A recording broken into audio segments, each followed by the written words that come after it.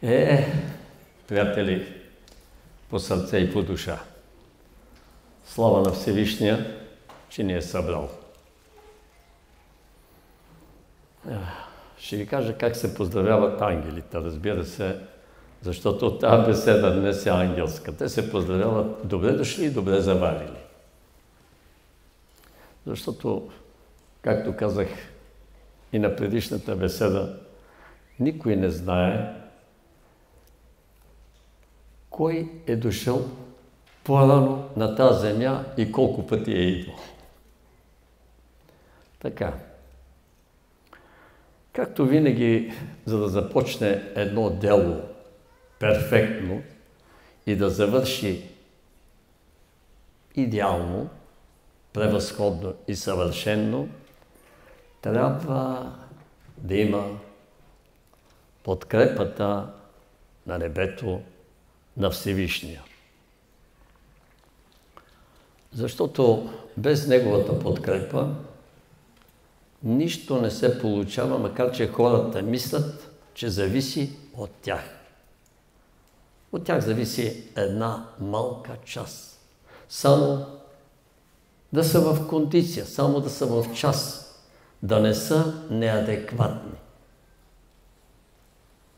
Правилно да определят обстановката и ред други неща. И така, ще кажем една молитва благословия за работата и за всички нас. С това мисля да се започне.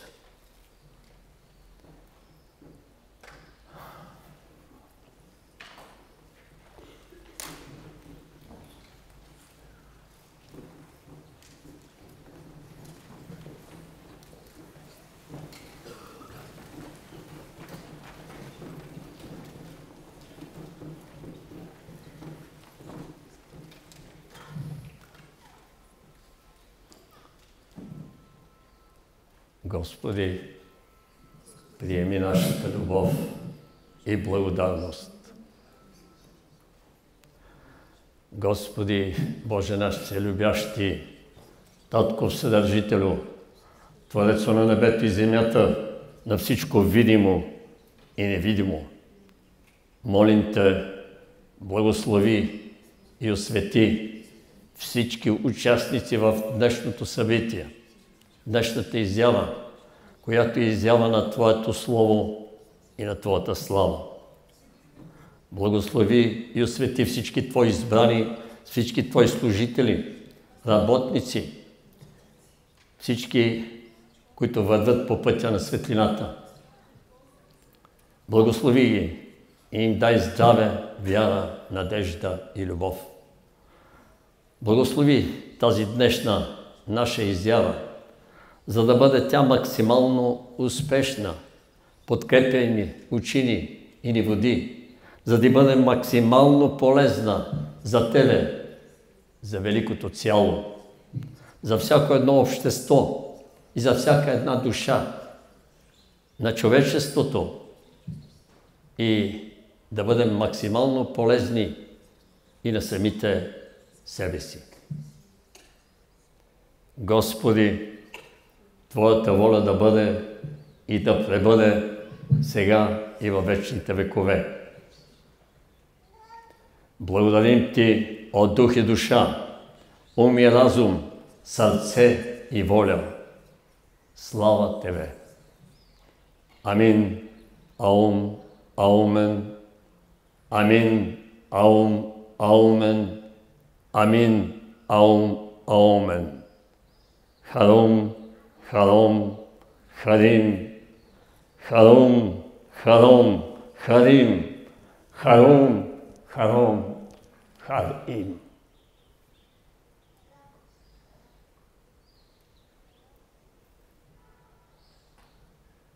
Слава Тебе, Господи, поклон.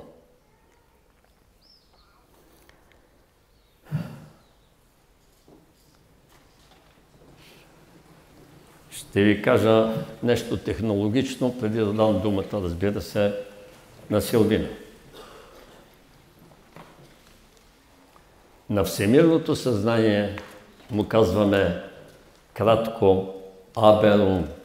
Това е подателя на живота и всичко идва от него. На Божественото съзнание му казваме Авва.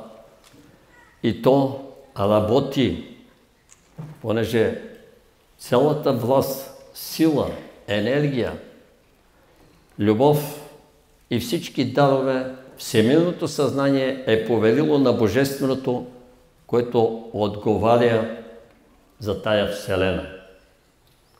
А още другият изпълнител, това е Христовото съзнание, на когото посветените казват Елма. Но сега имам право да ви го кажа на вас, защото преди това само на земята високо посветените са имали право да се обръщат към небето с, както казах, Абел, космическия ум, вселенския разум, Абел. Към Божественото съзнание с Авва. Авва, така го е наричал Исус, Отец, както го пише в Евангелието. И за Христовото съзнание, което се казва Елма. Ангелското съзнание, мога да ви кажа и за него, се казва Елмо, Елма или само Ел. Това също е божествена частица, но е най-вече употребявана в ангелските иерархии и в ангелските кръгове. Заповядай, Силви. Имаш думата. Здравейте от мен. Голяма радост е отново да сме заедно на това изключително, смятам, място. Дано всички се чувствате комфортно през цялото време, докато сме тук. Не знам дали Вайла го каза, но ако ви стане топло, сенките на борчетата се движат. Виждам нагоре, има повече сенчести места, така че спокойно се движете по време на лекцията, за да се чувствате наистина хармонично и спокойно. Иска ми се да наистина благодаря на всеки един от вас. Знам от колко далеч има хора, които днес са дошли, за да сме заедно. А и от по-близко, разбира се, на всички благодаря, че са направили това добро за себе си и за всички нас, вярвам, защото присъствието на всеки един е важно на подобно събитие. Защото днешното събитие прави една възстановка на едно събитие в Ангелската Вселена, то затова и темата е такава. Но като продължение на това, което Георги каза, искам, ако сте съгласни, заедно да кажем една формула, която до сега не съм я давала така на по-широк кръг хора. Тя е най-общо казано за енергия, но това е много висша енергия. Тя звучи така. Елма, Ива, Хариен. Ще го обясня. Елма, Георги каза, това е едно от имената на Христовото съзнание. Трябва да ви кажа, че имената на висшите духове са ключове, които са изключително мощни и силни. И заради това някъде е казано, че ако човек знае името на Бога, той владее невероятна сила, защото самото споменаване на едно от имената на някои от тези най-висши същества, които управляват всички вселени, е, как да кажа, тяхното е нещо като призоваване. И когато ти знаеш името, винаги този дух ти дава някаква помощ. Така че имената са нещо много ключово. И ето в случая ни е дадено да ползваме едно от имената на Христос горе, Елма. Ива значи божествена любов. Божествена любов. Хариен. Хари на гръцки значи радост. Гръцкия, в него има, понеже го владея доста добре, да не казвам съвършено, но в него има много останало от тракийски език. От този първи език, който е даден на петата човешка раса.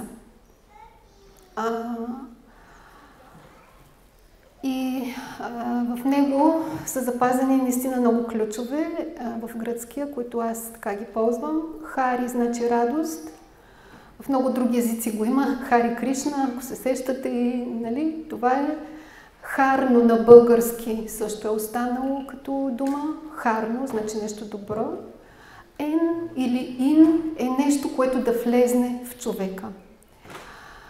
Подобна формула сме казвали ел орати хариен, Божественото Слово ме храни. Правили сме с приятели разходка в планината, където някой от нас вече нямат енергия и сила и казваме точно някои от тези формули, моментално идва огромен прилив на енергия. Така че, Елма, Ива, Хариен. Елма, Ива, Хариен. Ева, Илма, Хариен. Да ви кажа честно, при последните земетресения малко съм притеснена за България и за това на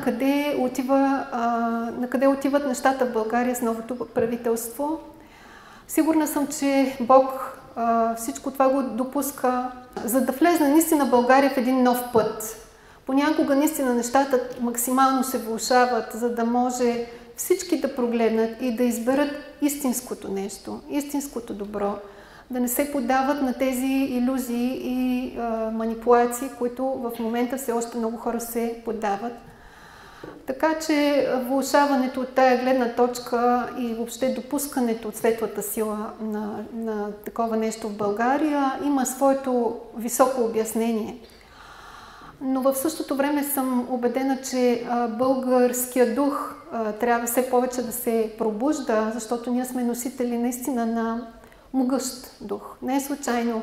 Той е изобразен като лъв, а лъва, знаем, царя на животните и наистина горе в вселените, висшите, нали, материалните и в ангелската, това са същества, които са управителите на животинското царство. Много, много силни, най-силното реално същество, най-силният дух, който управлява цялото животинско царство, изглежда като лъв. И това де-факто е Бастет, прословутата Бастет, но това е друга тема. Темата ми беше за песента, която искам да изпеем като начало, за да подпомогнем пробуждането на българския дух. Това е една възрожденска песен, къде си вярна ти, любов народна. Само първия куплет ще изпеем. Хубаво ще бъде, нали? Много хубава песен, като ще променя само последното изречение. Нали, там се казва да тръгнат по гората, ние няма да тръгваме по гората, ще тръгваме в светлината. Защото не че е лошо по гората, но по-важно е наистина светлите хора правилно да се ориентират, да не се поддават на заблуди и да вървят в истинския път. И да са пример за другите. Много хора ме питат как да работим ние при тази ситуация. Най-важно е наистина като пример, защото малкият кръг на хора, на които ние въздействаме, със всеки изминал ден се разширява, защото те пък въздействат на други и това е геометричната прогресия. Хайде ще изпея веднъж звездната прогресия. На промяната я нарича Георги. Къде си вярна ти, любов народна? Къде блестиш ти, искра любородна? Ясен пламък те тъмни, табу е нога разпали на младите в сърцата да тръгнат светлината. Хайде сега заедно. Само да видя, може би тон. Вие си вземете вашия удобен тон. Ако е по-нисък, по-ниско, нали мъжете? И аз ще взема малко по-ниско. Къде си вярна ти, любов народна? Къде блестиш ти, искра любородна? Ясен пламък те пъмни, так буено разпали на младите в сърцата да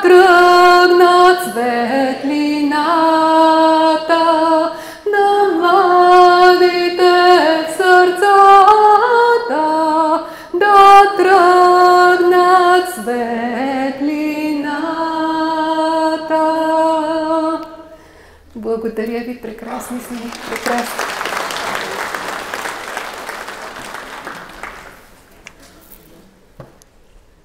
Ще ви кажа, че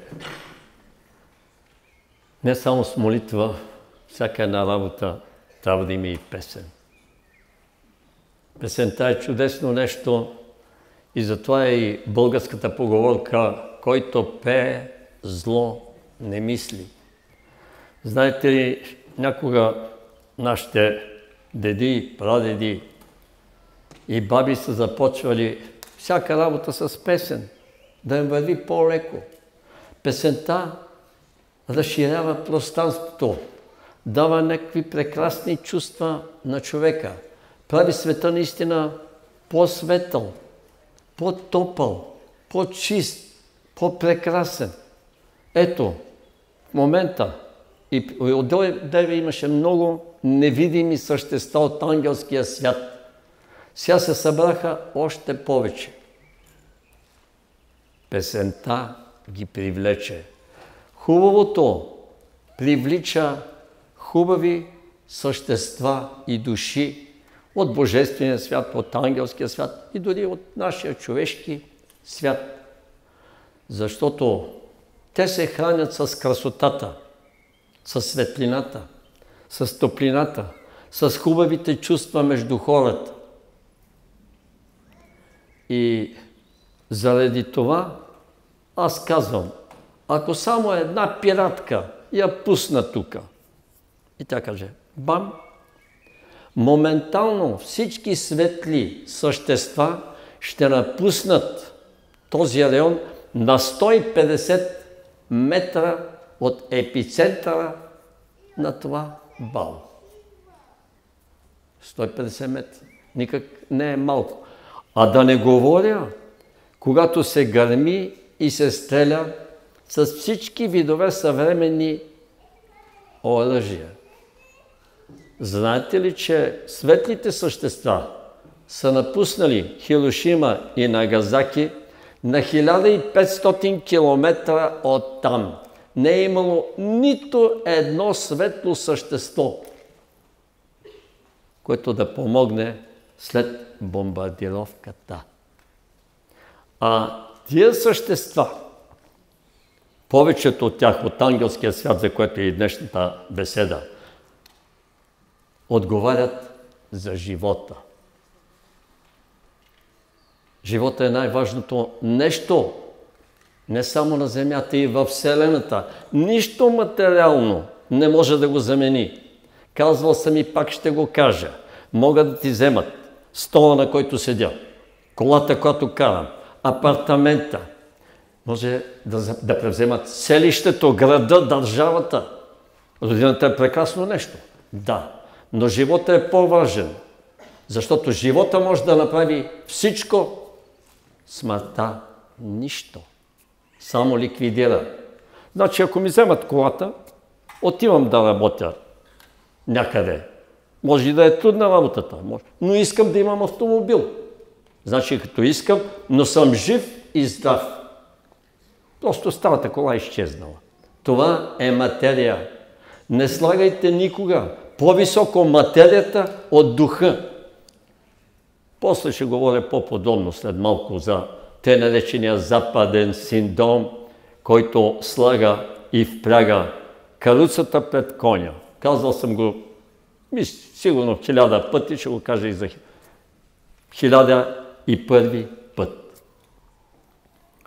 И понеже седим тук, ние всички седим и сме участници в това събитие, ще ви кажа една малка тайна. Всеки път човек, без да знае, когато посещава такова събитие, не само при нас, изобщо да е истинско духовно събитие, той получава един бонус, една награда. Може да е под формата на някакво оздравяване, което не е знаел даже, че има такова заболяване. И наистина.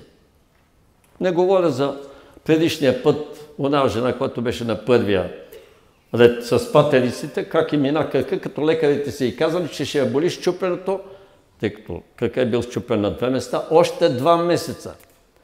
След медитацията 10 минути беше здрава и дойде при мене с пателиците. Чакаше на опашката и те другите я пускат. Тя вика, не, вече беше добре. И аз се видях, че си остави пателиците, започна да ходи. Още докато говореше Силвина. А тя казала на дъщеря си, ами крака ми мина, изобщо не ме боли. Така, това казвам, че е една дребна награда. Но мнозина получават награди без да ги осъзнаят. В какъв смисъл? След това започва човек да прави нещо, за което не е имал способността. И никога не му е минавало през ума, че може да го направи. Ама започва да го прави. Имам такива доста примери, нали, когато човек никога не се е сещал, че може да рисува. Изведнъж му идва нещо отвътре, да си купи четки, да си купи боя, вземе едно платно, почва да шарка и започва да излизат едни хубави неща и все по-хубави. Не ги давам аз, те само минават през мене. Всевишния ги дава. А ако кажа, че аз ги давам, искам да взема неговата слава. Не. Моята слава е един микрон. Една йота. Стига ни. Неговата е всичко останало. Само за това, защото аз съм инструмент в неговите ръце. Да. И така. С такова съзнание трябва да живеем всички, свързани с вселенския разум, за да може да ни върви във всяко едно отношение. И освен това да бъдем чисти и вътрешно, и външно. Точно заради това ще кажа тук едно-две неща, които току-що, когато ви казах тази тайна, която много хора я знаят от посветените, не всички, разбира се, я знаят, че едно духовно събитие е заради това да отидеш да получиш и получаваш много работи. Получаваш ги, значи да умееш и да ги вземеш. Даването е по-хубаво от получаването. Да, земния няма. Блажени тези, които получават, но дваж по-блажени тези, които дават. Съвсем наскоро, аз не знаех, че учителя е изпитвал учениците си, какво е казал Исус на планината Сион, когато отишъл с своите ученици. Той им е казал 10 блаженства, които не са записани никъде. В Библията, т.е. в Новия Завет. Не са записани. Така.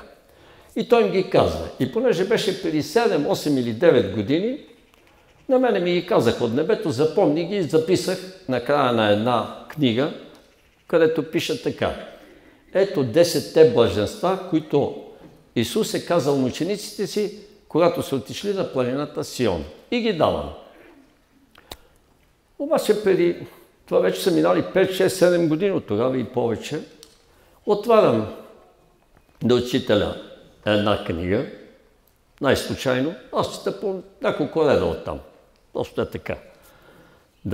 За повдигане на вибрацията.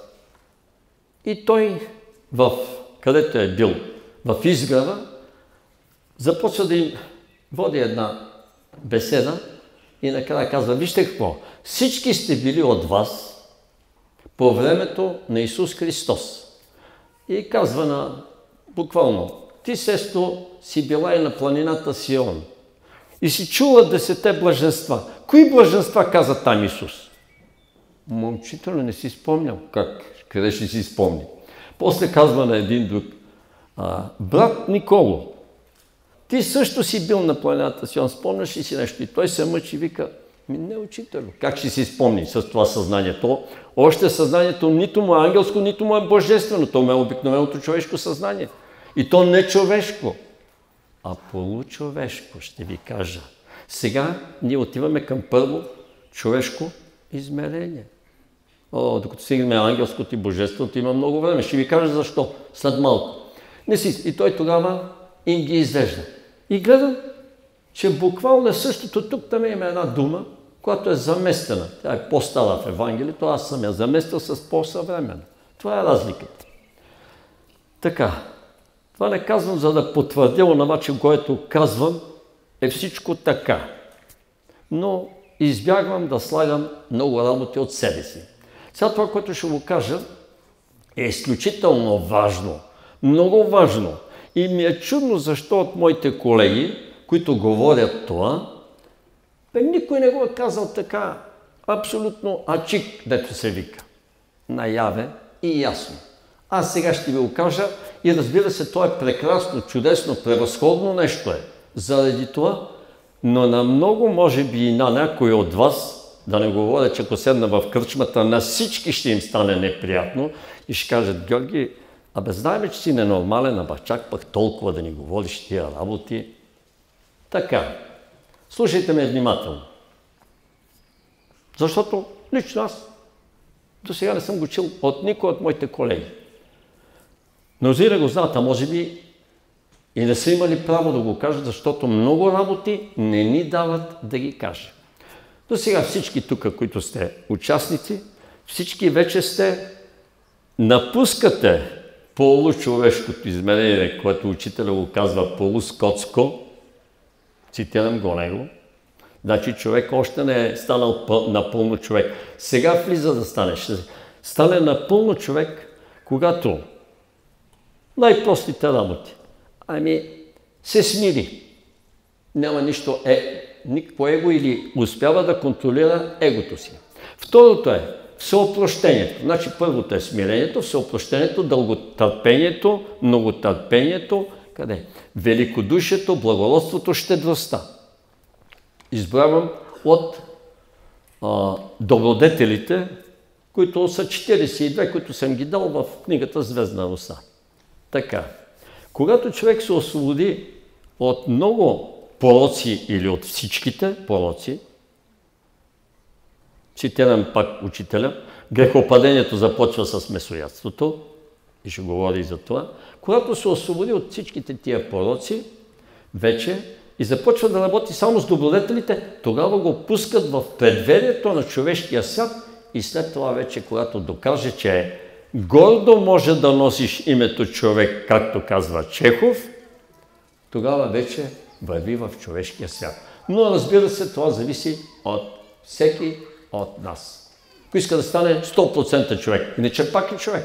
Ама както съм казал в една беседа, 25%, 50%, 75%. А 100? 100 няма. И аз съм 95, 97, 98. Един път съм по-ниско, защото греша на 95, а друг път не ме пускат от 98% повече. Останалите 2% не ми ги дават. Да не говоря за златния процент на Бога. Да го получиш. Трябва да минеш веднага в друго голямо измерение, друг свят. Световете са Божествения свят, където е ангелския свят и нашия духовен свят. Знаете ли защо казвам това? Защото човек не е имал програма за страх. Имал е първоначално програма за самосъхранение, но в никакъв случай за страх. Още от първите хора. Защото първите хора са като нас. Има пак доста по-различни. Знаете ли, че животните имат програма за страх, за да се съхраняват по-успешно, защото те работят с, с едни вродени програми, които са за този начин на живот. Те се подават повече на импулси, отколкото, понеже имат доза, имат ум, не може да се каже, но разум не. Разум има само разумното същество, което е получило вече в човешки образ. Имат зачатъци на ум, но този ум не може да бъде като човешкия, да мисли. Така, как човек се е самоизлъгал, самонаказал и небето се е съгласило с това, за да си научи урока вече доста много хиляди години. Последния прост начин, но абсолютно ефикасен. Какъв е той? Хапването на месо. Я гледайте.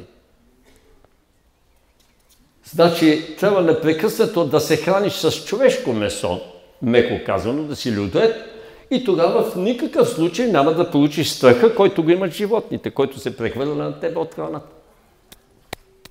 Храни се с себе подобно. Идеална работа, людоед. Човекоядец. Така. И понеже десетки хиляди години човек употребявал месото, ето сега на 1 август ще станат 23 години съвсем го спрах. Преди това постих всичките работи, у нас им беше строго, разбира се, така че много рядко се хранех с месо, а и никога не съм го обичал. Обаче стават на 1 август 2000 година, сега наближава 1 август 2023 година. Какво ми е? Понеже едното ми око е запушено и отивам при една лекарка, викам да ми го отпуши, тя вика да ти припише ни капки да си слагаш тук и така нататък. Запуши го, гмърках се в един басейн, айде да ви кажа напред. И сега се поотпуши доста ден, но не 100%. Това ако е 100, това е 50. И тя гледаме така и вика, как се казва? Викам Георги Извърски. Аха. На колко си години? Викам, годините не си казвам. И тя писа 60. И викам, ма ти ме подмоли с 20 години, без да искам. И тя вика, ма ти сериозно ли? Еми сериозно. Това е под формата на шега, го казвам, но е самата истина. И днеска я поканих на беседата, тя от тук, вика, не на работа са, точно по това време. Днеска е дежурна. Така, прекрасна жена. Значи, продължавам да говоря за страха, който се прехвърля в човешкото тяло и който бърка целия абсолютен живот на човека. Мен не, че не са ме побутнали да го оставям, но месото мога да кажа, че доброволно съм го оставил, ама иначе всички останали пороци, така, с един скромен, дето викат македонците, со кроце, со благо и со малко кютек. Та с кютек съм ги напуснал. Дали? Хубави такива удоволствия, нали? Ама какво да се прави? Знам защо ме бият. Ето е от народната приказка. Вика, един казва, бият го тоя. Трябва да го отидем да му помогнем. А по-възрастните хора, някакъв младеж искал да спаси там. Един, който го бият, възрастните викат, он знае, що го бият. Така че спокойно. Не искам да ви кажа цялата притча, че били на воденици едно време се чакало много време. Тия, дето карат житото, да им го смелят. Спът в колите, хранят се по 1-2 седмици. Обаче един млад юнак почнал да закача на воденичара булката. И той извика брат си, една вечер, хвърлят му едно огледало на главата и го опухат. И той почва да крещи за помощ и сега мливарите са там наоколо, лежат по колите си. И един вика, да му помогнем на човека, бе. Я гледай какво стана това. Възрастите викат, спокойно, он знае защо го бият. Така че, знаят защо ни бият.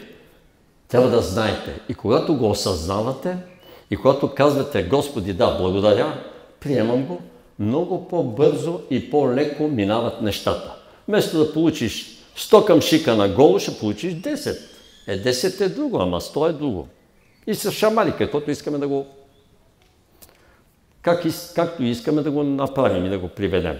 И така, не искам никого да го откажа от месото.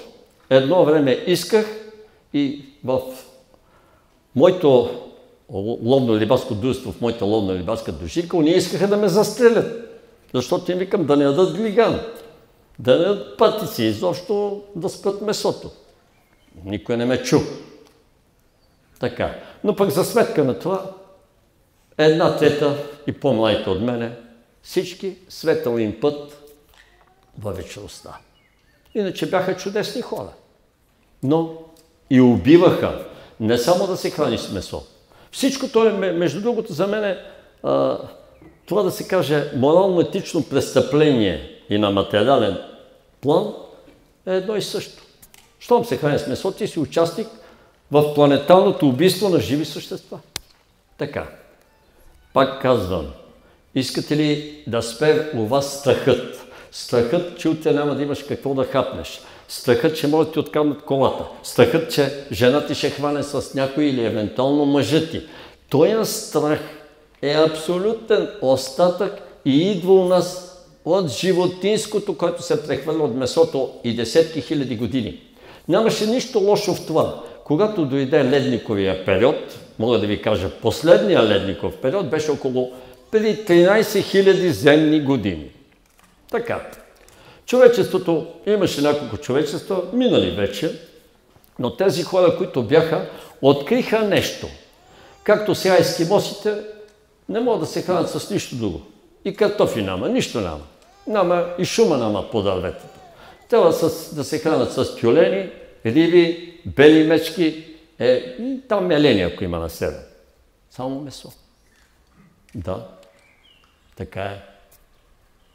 Но човечеството има достатъчно ресурси и изкарва много, за да може да им изпрати там. Да ги отучи от месото.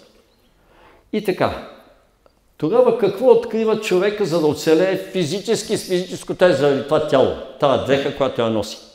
Открива, че може да се храни с животно. Месото става за ядене. И той започва да го яде. Почва след това все повече и повече и повече и така физически оцелява. Значи, Всевишния разрешава да оцелее физически, но до там му спира духовното развитие и до ден днешен, 13 000 години, човека с полускотско, получовешко съзнание. Поради тази причина. Защото от всички животни, с които се е хранил, програмата за страх вече е включена и в неговата програма. Тъй като, ето, количествените изменения преминават в качествени. Така. Ние най-малко не се отклоняваме от темата. Темата продължава да е духовният свят или ангелския свят. А божественият свят още е наречен елохимен свят, защото там най-висшите същества са елохими, няколко вида, и след това надолу започват иерархиите, които са и в човешкия свят, и в ангелския. Обикновено ги дават 10 иерархии, а те са 13, защото трите, които са първите, са на управителите на тия светове. Но, може би ще цитирам учителя, както ги дава поред. Това са... Силвина ще говори абсолютно подробно за всичко това. Аз само споменавам между другото, защото има интересни факти, които мисля си, че пък никой не ги е казал. Ще дам още нещо, което сигурно се казва за пръв път на духовен план. Макар че няма да ви дам кой знае какви подробности, а само ще ви насоча вниманието там, а другото ще ви оставя за домашните, защото не бива да се дава сдъвкана храна. Съществата, които са най-високо, с изключение, че са разместени в Божествения свят, това са серафимите, в ангелския свят говорим, след тях са херовимите, след това са престолите, след това са господствата, след това са силите, след това са властите, след това са началствата, след това са архангелите и накрая са ангелите и до тук бяха 9 и след ангелите последният чин, който преминаваш от човешкия свят в първо ангелско измерение, значи само праведните минават. И те не спират да се прераждат на Земята и на такива планети като нея, които са, как да кажа, възпитателно-учебен полигон и леко наказателен. Пак е леко, макар че на нас ни се струва, че страданията са много тежки. Боже, не си чак толкова тежки, колкото могат да бъдат евентуално, понеже човек, ако наистина си оправи поведението, така да се каже, може да се измъкне, дори и да се измъкне. От законите на кармата, знаете ли кога човек се измъква? Когато спира повече да греши по-човешки, т.е. отказва се от всички пороци, мине на страната на добродетелите само да ги използва, нали? И така. И тогава вече кармата няма власт над него. Стои настрани далече и само гледа и само може да си говорим приятелски или да си пиеме кафето с нея. Ма викам, како? Ти знаеш, вика, за тебе ти не. Не. Не, ама понеже тя ме оставила, от време на време, като сбъркам евентуално нещо, лично ме напляска отгоре Всевишния, защото напълно нормално аз му благодаря. От време на време така, за да спазвам пътя, иначе не става. Тъй като съм много непослушен и направо непослушен, казвам да не говоря, нали, че съм неразумен, защото правя всички грешки, всички морално-етични престъпления с акъл. То влагам вътре творчество. Ако е гарга, да е рошева, както е народната поговорка, нали? Ако е пиене, да е запой 3 дена. Какво да изтрезняваме? Утре ще изтрезнеме. Няма. 3 дена се пие денонощно. И кой къде спи, така имах един познат, и изчезва в месеца за 4-5 дена. И жена му съмнява си, ме пита: Георги, къде ходи? Викам: ходи на едно място с приятелите, ама нямам право да ти кажа. Питай го. Той каза: излизам с приятели, вика, на пикник, на разходка. Вика: не е ловец, не е рибар, не е моторджия, нали, защото аз съм бил от тия. И така нататък. И какво става там? Срещам го, аз викам: слушай, какво правите вие там, като се съберете в тази вила? Той вика: слушай, имам 5-6 приятели точно като мене. Напускаме дните от тая до тая дата, се уговаряме на всички да е удобно. И вика, почваме един запой във вилата, пием, и пеем, вика, пълна свобода. Няма, забравяме за света, кой къде падне, там спи, они го подвитат, вика, на 3-я ден ставаме, изтрезняваме, изкъпваме се, минава време и на 4-ти или на 5-я ден се прибираме чисто нови. И това е начин. Не ти трябва, как да кажа, наркотик. Не ти трябва тази други упойващи препарати и средства и транквиланти, ами ти трябва на едно обикновено просто пиене, от което се изтезнява.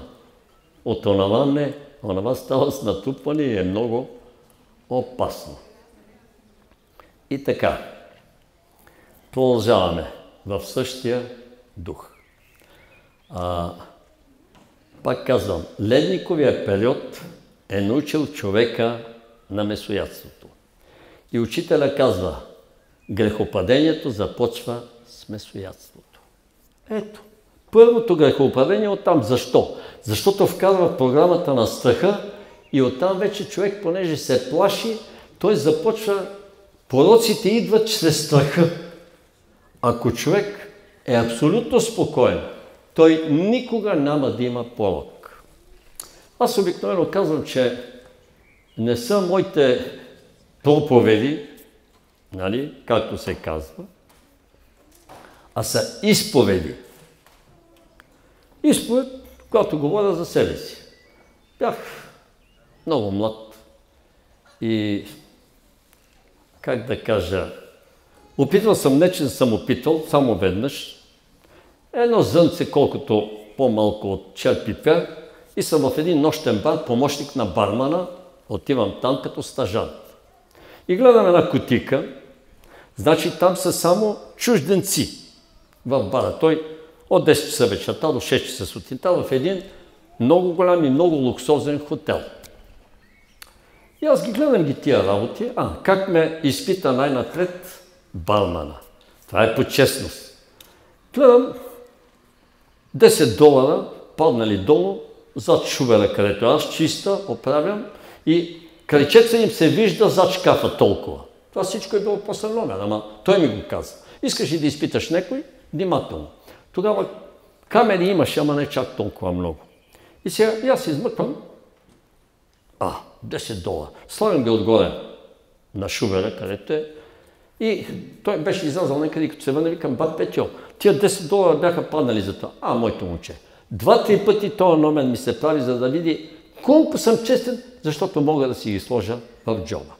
И сега един ден идва и вика, паролата беше черен пипер на английски. Black Piper. Нали е така? Вие знаете всичките английски.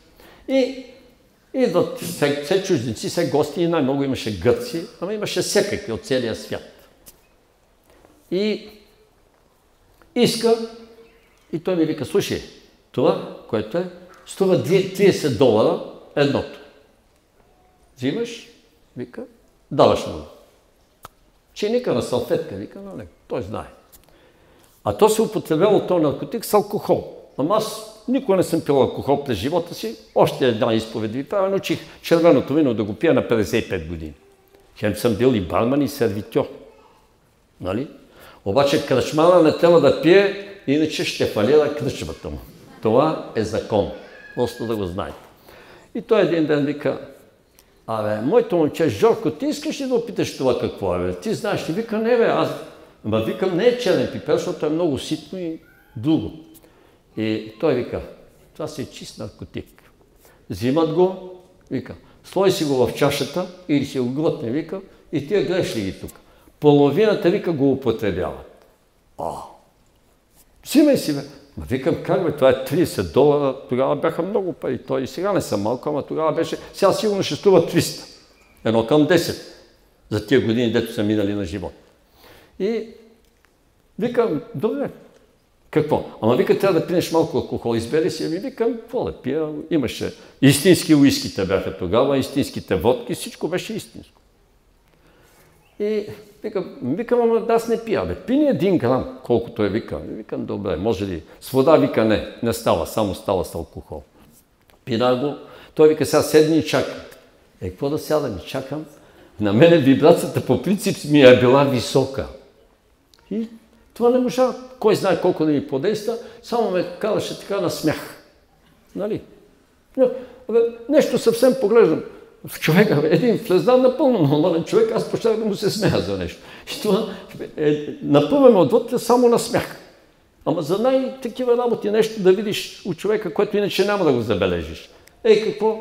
След час-два, казвам, имам достатъчно воля.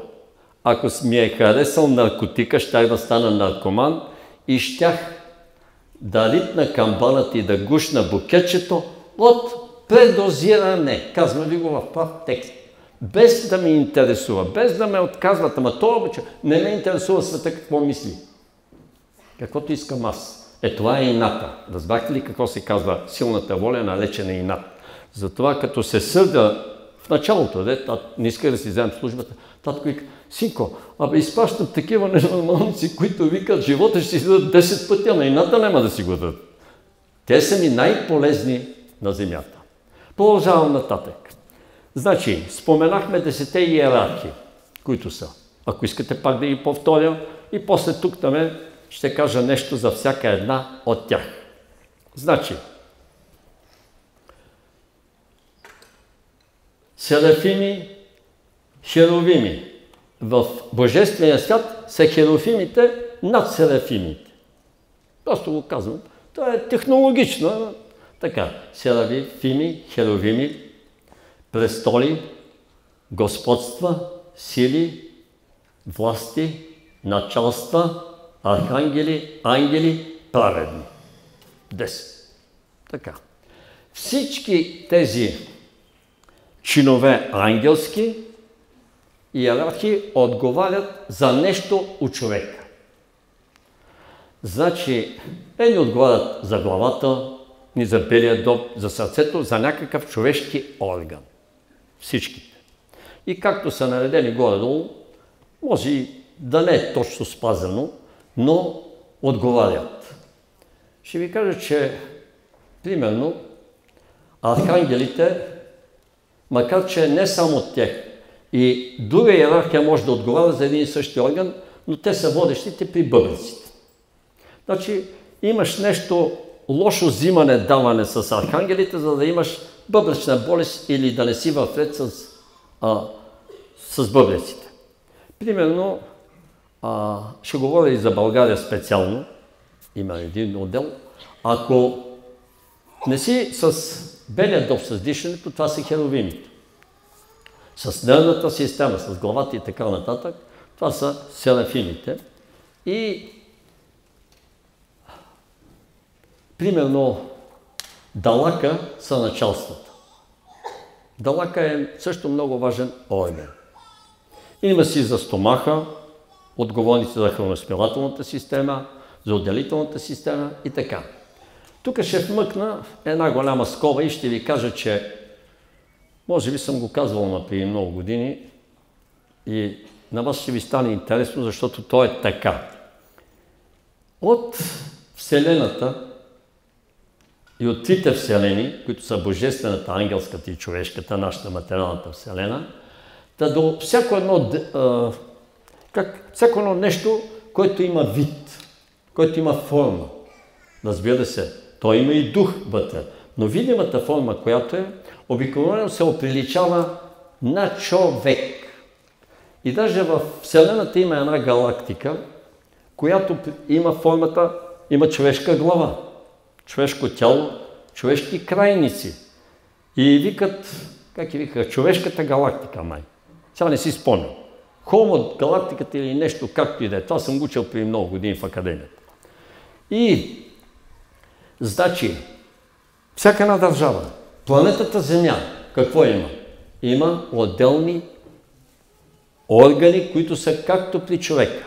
Планетата има глава, някъде район, държава. След това има гърди, където е белият дроб. Всички органи ги има. Органи и като външни. Може да има ръце, крака на движението и така нататък, но системите, които ги има от нервната система до отделителната система, ги има. Така. Ще спомена, например, че може да се учудите, и аз бях леко учуден, като научих тия работи някога, че много от държавите имат функция да изпълняват отговорно. Най-известното, което е, хората го знаят, но не знаят за останалите държави или региони, които изпълняват тази функция. Значи едната е водеща, а другите са помощни около нея, примерно, които отговарят, така да се каже, точно за тоя орган на човека. Тогава започвам с България и след това ще спомена за останалите няколко подробности ще ви дам. България, учителят черно на бяло го е написал и няма човек от бялото братство, който да не знае, че учителят е казал, че България е черният дроб на света. Функцията на черния дроб, дори и да човек да не е медик, пак я знае, че това е за прочистване на токсините от тялото. Да. Предава ги след това различните на отделителната система и тя ги изхвърля от тялото. Така. Това беше до към 2000-та година и 2012 година вече е сменена тая основна роля, която е играла до сега България, има нови функции. Ще ви кажа как се случи с подробности. Защото знаех, че ще има тая промяна, обаче без аз лично да знае, че ще взема някакво отношение в нея, поне да я науча. Един ден, 2003 година, мисля или 2004, съм втора-трета година учебник в планината, ми дават следната задача. Аз съм казал и съм описал подробно в една беседа, още когато изнасях беседите в Идея Вита в София. Дават следната задача. Наглед изглежда просто. Тогава, значи, това е било първите 3 години, защото отгоре ми спускаха винаги по един научен ръководител, един учител, който ми дава акъл и ми дава тия задания. Това беше един тест. И той ми вика сутринта, след като се качвах на върха, посрещах слънцето, правих разни други работи, всичко, слизам долу и през почивката между 10 и 10:30 имам почивка, сутринта 4 часа ме вдигат, нали, 1 час преди изгрева се качвам в планината. Всичко е точно. Спартански модел. И ми вика, знаеш ли, тук имаш...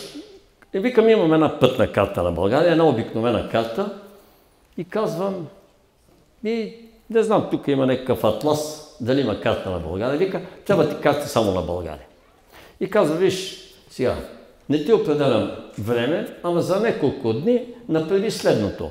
Всички населени места, в които съществува думата Бог, значи Богданов дол, Богданово, има няколко такива села, може би се казва, боженци, божурище, откъдето ми е родното място и той има Бож.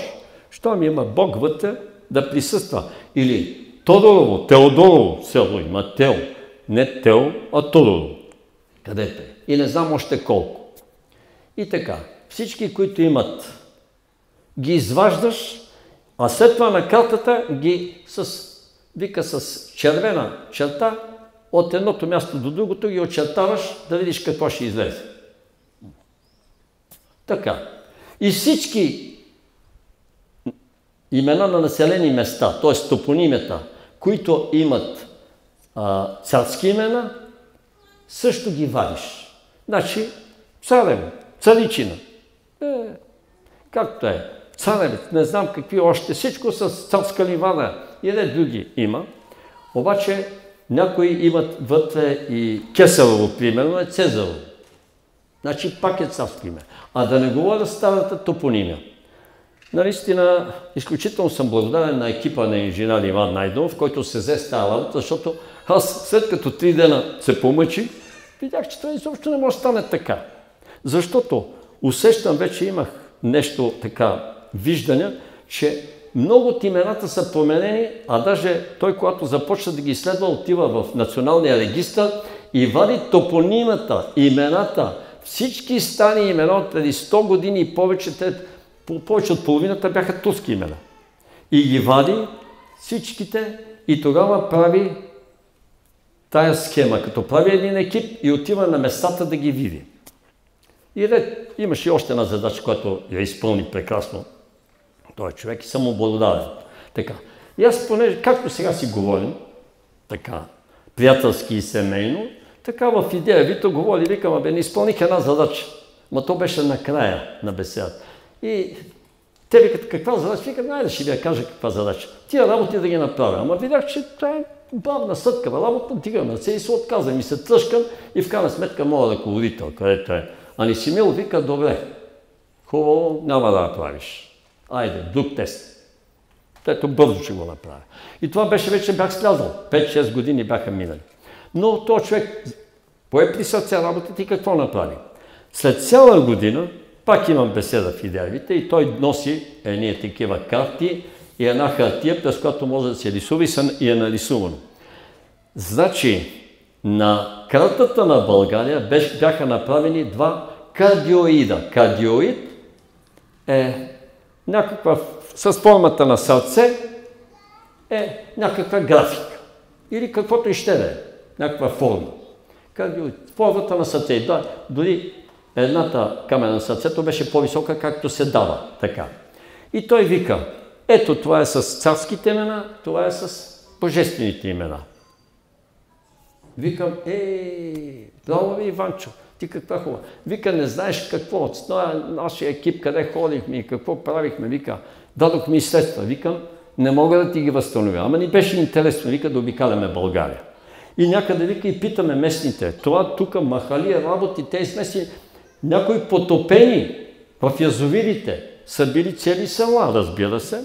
Всичко, това е работа, вика, почти години и половина, от които аз и жена ми, вика, най-много работихме и целият екип. Какво ми направи впечатление? Аз рядко нещо може да ме впечатли, ама това ме впечатли. Ето вика, тук картата, отгоре постави единя от тая хартия, която се рисува на нея, каква беше едно време, чертозниците имаха, такава, прозрачна. След това постави другата. Спря ми дъхът. Всичко съвпадна. Двата кардиоида е 1 към 1. Милиметър нямаше разминаване. И аз викам, това може ли да бъде? Той вика, може. Викам, аз знам, че може. Обаче това като го гледам, за мен звучи невероятно. Вече ще ви кажа, че България е черния дроб. Черният дроб, неизменима част от черния дроб е, макар и отделно се казва, че е жлъчката. България беше черният дроб на планетата, а българският народ беше жлъчката. Жлъчката е прекрасно нещо. Казва наистина прекрасно нещо. Когато тя сдава жлъчката, има здраве. Храносмилателната ти система работи великолепно и си жив, здрав, щастлив и радостен. Когато не работи, а защо не работи? Защото сме изгубили част от любовта си, обичта си към ближния, към природата, към нещо. Просто сме го забравили. Просто да имаме някаква ненавист. А е закон вселенски. Той е, казвам, като при равновесните сили. Той е на една везна. Когато започва да се увеличава ненавистта, любовта намалява и е обратното.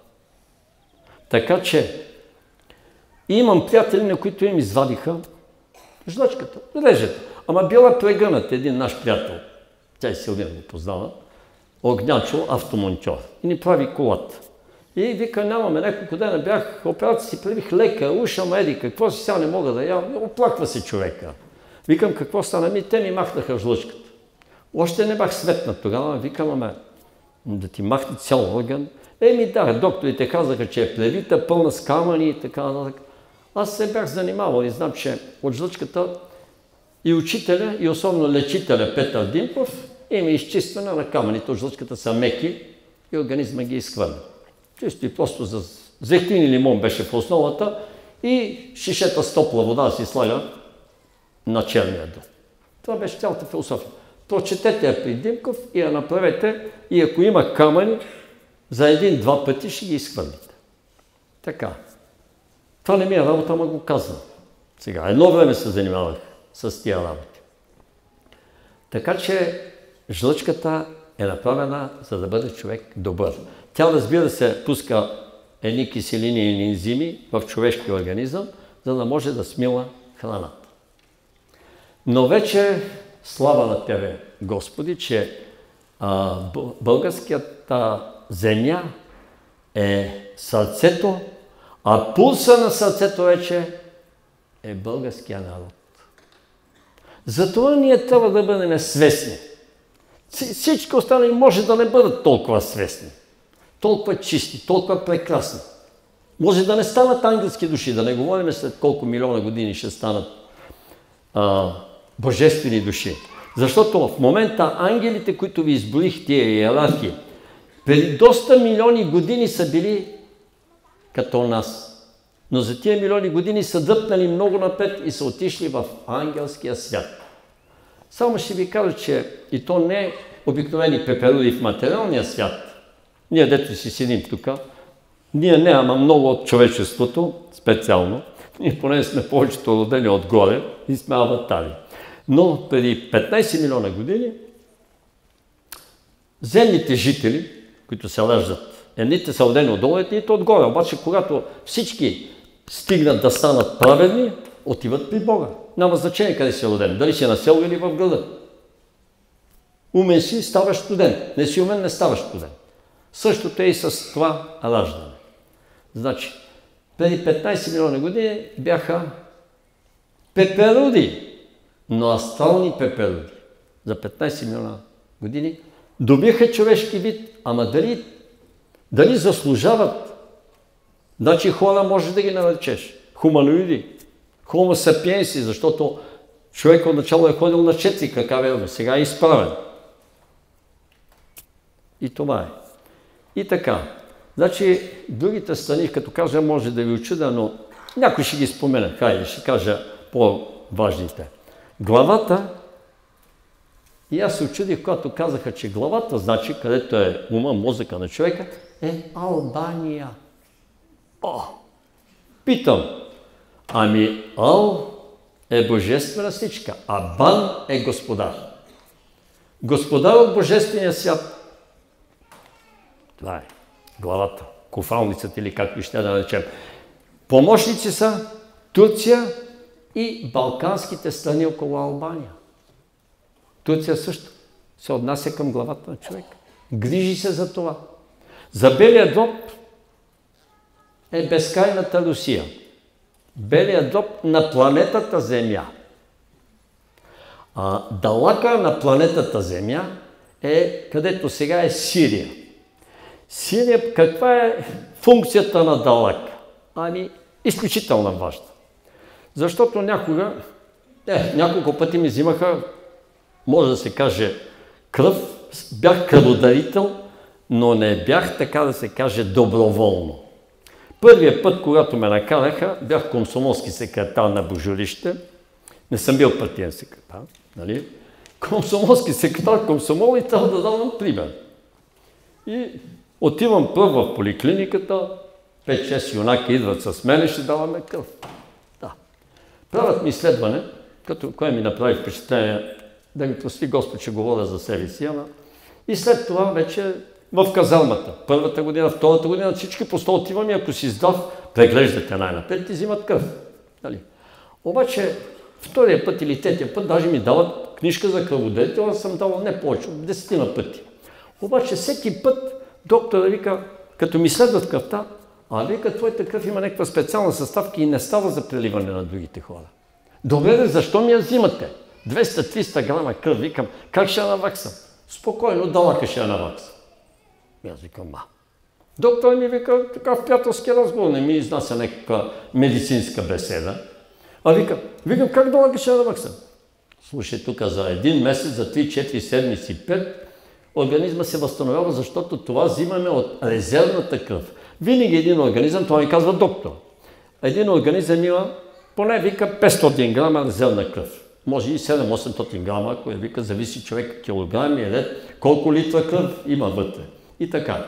И като слава на Бога, след малко ще кажа, че вика, и той освежава кръвта, наваксва цялото количество, непрекъснато и през него минава кръв, както минава и през белия дроб и се окислява, и през сърцето, разбира се, минава и през далака. И далака има своята много важна функция. Един човек без далак ми каза, Георги, ще ти кажа нещо. Сечеме планината сами, аз бях много голем майстор с тия резачките, да ми прости Господ, че сума живи такива дървета съм излязал, стотици, може би и хиляди. И той вика, знаеш ли, аз две работи, които не мога да ги усетя. Викам, кои са те? Вика, не знам кога ми е студено, гледам, че се обличате, обличам се. Вика, това е първото. И второто, не знам кога съм уморен. Това го казвам от личен опит. Той човека ми го доверява на мене. Ние една бригада там сме се качили в Стара планина, сечеме, какво ли не съм работил. Слава на Бога. И така. Ще кажа още, че има храносмилателната система, която е изключително важна. Това е отвъд океана, онази хубава голяма страна. Тя е за тия работи. Китай са бъбреците. И така. Но още нещо ще кажа пак. И си помислете, защо така Господ е наредил да бъдат човешките органи на планетата Земя, така ги е разпределил. Ще ви кажа, че до диафрагмата всичко надолу е човешкия свят. Значи, от диафрагмата нагоре до тук е ангелския свят и от тук, от тази чакра или от Адамовата яма на мъжа догоре и малко по-високо, 8-та чакра вече, това е Божествения свят. Така се разделя в човека. Значи Божествен свят до тук, ангелски свят горе-долу до пъп или до диафрагмата, ето тук, и от това надолу е човешкия свят. Това е, което мога да ви кажа за духовния свят. Има и ред други интересни работи, нали? Но това до сега с такава точност не е казано. Знам и за другите органи, където и каквото е. Между другото, сърцето е било на Испания и нейни помощници са били на околните страни, а сега се е прехвърлило в България. Защо? Аджа. Както виждате, стомаха и надолу другите работи са по-далече, където се дава по-голям приоритет на материята, отколкото на духа. Това е напълно нормално. Разбира се, има и страни, които участват съвсем слабо в процеса и по-добре да е слабо, защото те по принцип са сбъркали отношенията си с тия ангелски иерархии. Като сбъркаш отношенията си с ангелските иерархии, няма начин да не страда не само отделният човек, но и отделния народ, общество и каквото и ще да е. Мислех да минем без медитация, но аз обикновено и това ще ви дам като бонус, защото тя е 3 минути от мълчаливата медитация. Вече не правя такива медитации, да изкарвам един отпред и така нататък. И така че имаше много интересни случаи, особено в Идея Вита. В Идея Вита всеки месец изнасях беседа. Това е на едни наши приятели, един духовен център, така да се каже.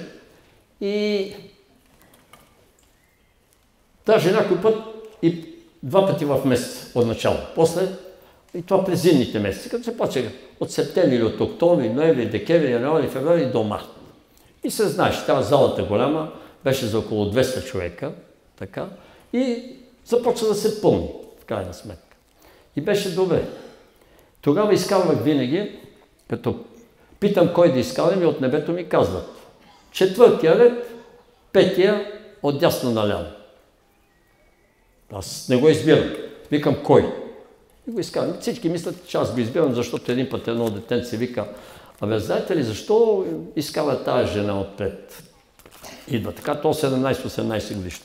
Викам, аз нищо не знам. Казват ми, на 5-тия ред, 10-тия човек, и питам отляво или отдясно да ги броя, както са тук. Те казват, броя ги отдясно на тебе. Отивам броя и изкарвам тази жена. Може, само по желание. И тя вика, да, излезе. И викам, защо? Ами вика, беше майка ми, пък тя е разведена. Усъмнило съм нещо, защо да се изкарва.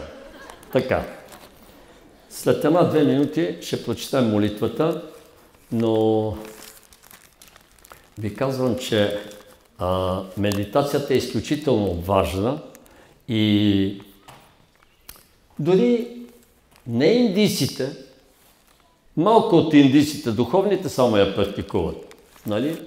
Да не говоря за Тибет, но индианците я практикуват много, защото са свързани с природата. Така. И те и казват, знаете ли как казват на индиански? Точно на израза не го знам на индиански, ама го знам преведен от индиански.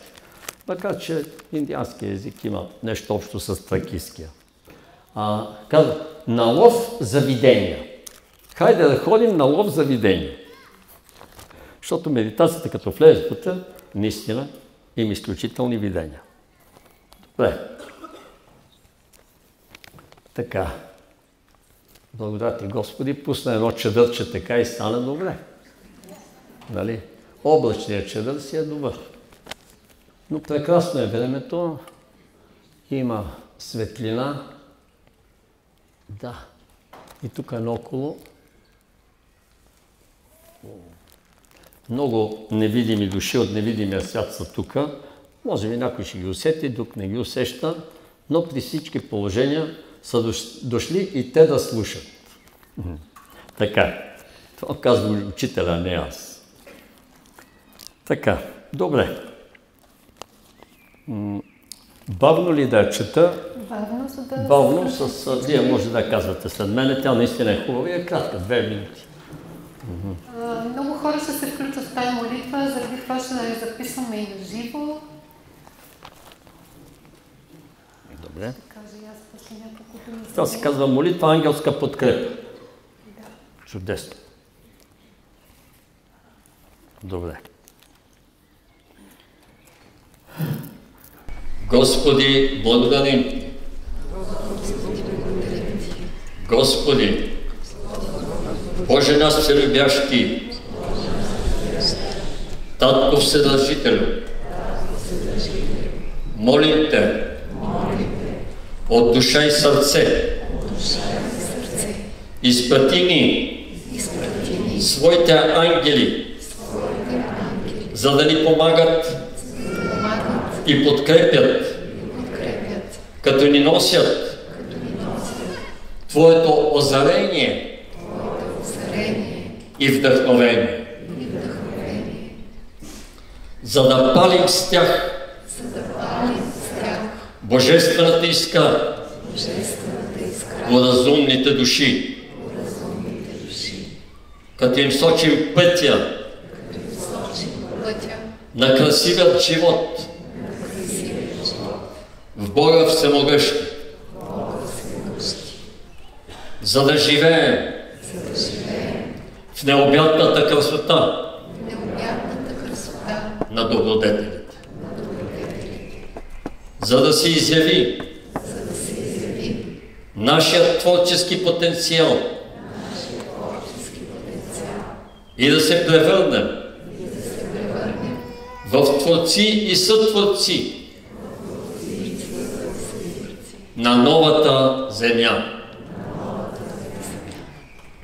за да изградим съвършени отношения с всичко и с всички, за да получим разширение и простор, нови безкрайни възможности, хоризонти, приятелства, откровения и любов. Господи, Твоята воля да бъде. Благодарим Ти от дух и душа,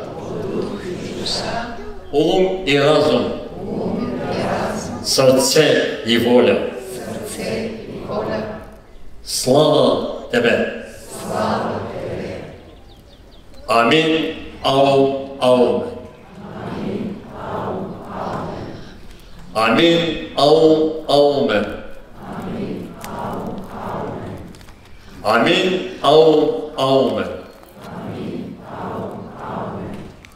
Харум, харум, харим. Харум, харум, харим. Харум, харум, харим.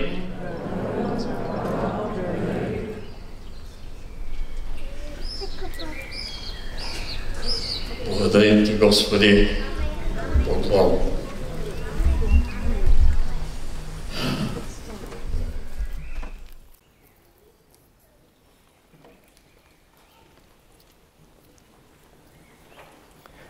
Сега ще направим 3-минутната медитация. После обикновено знам, че трудно си излиза от нея. Някой де. Някой по-бързо, някой по-бавно. Някой път, честно казвам,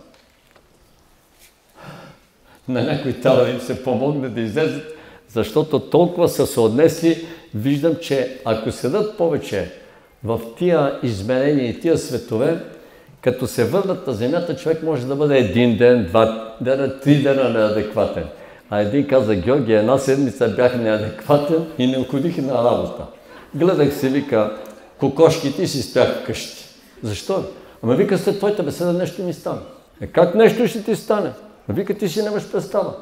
След беседата викам: не знам. Ма вика, ти прави там и една медитация и аз имах неблагоразумието, вика, така да си затворя очите и се отнесох и после вика, дойдех на себе си, ама не беше всичко също.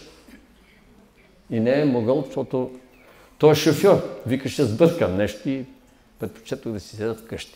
Така, започваме я. Отпуснете си, помислете си са безкрайната светлина, която е диамантена, която слиза и тук в момента и всичко тук е направен един купол от светлина. Нищо, че отгоре са облаците, ама това ни е подарък на нас, за да не бъде толкова, да ни бъде по-комфортно. Благодаря Ти, Господи, за всичко. И така, започваме.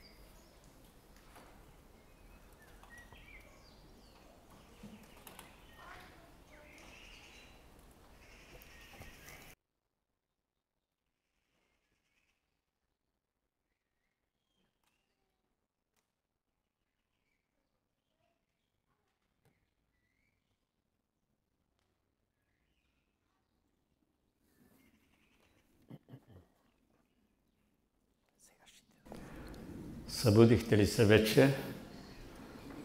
Да ви кажа още нещо. Една прастара формула. Време на време и аз казвам някои формули или някой златен завет от книгата Златните завети. Сега още имам 200, 300 или 400. В тая книга Златните завети са 610. Сега ще ви кажа два от новите. Единият ми беше казан и на прастария език, който е даже преди ватанския. Да се каже, че е пратракийски език. Анахар Рамаш Тангър. Анахар Рамаш Тангър. Анахар Рамаш Тангър. Превеждам го и след това ще го тълкувам. За една минута само. Това е буквално огънят, Анахар. Ама иначе е любовта. Любовта намества всичко. За доказателство, който малко от малко е чул нещо от източната терминология, където се е занимавал с йога, с тибетски процедури или с нещо такова, ще го потвърди. Значи,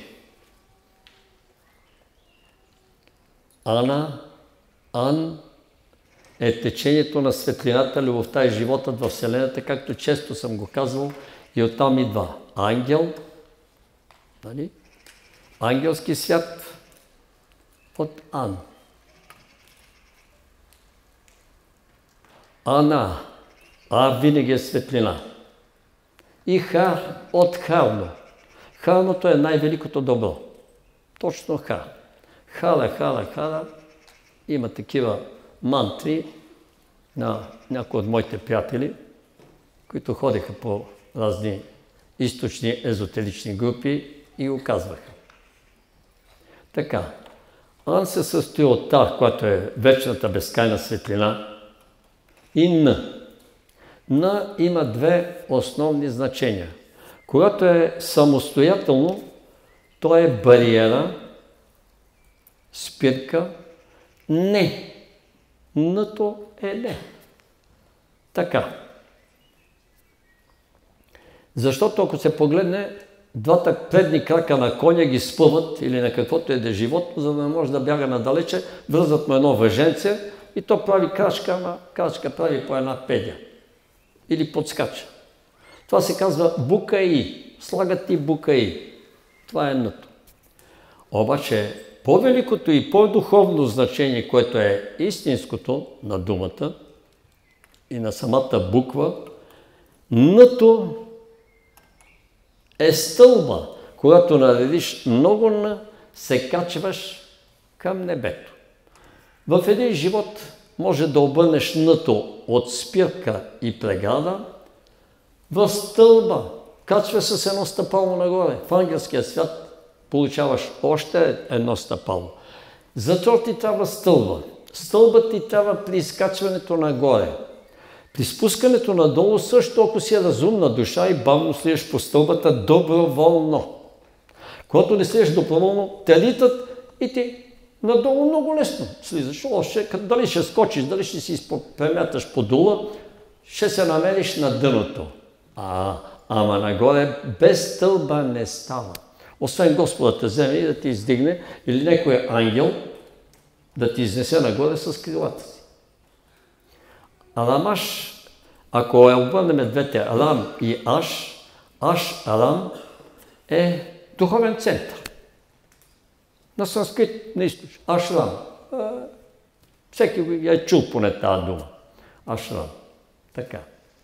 Значи, това е място, където се наместват нещата, отиват там. Любовта намества, поставя всичко на мястото си. И всичко е тангър, оттам идва тангър. Когато това е Всевишния Бог на всичко. Другото е пан. Ама тан е било прабългарското и е по-истинско от пан. пандения, паневритния. Хубави работи. Пан.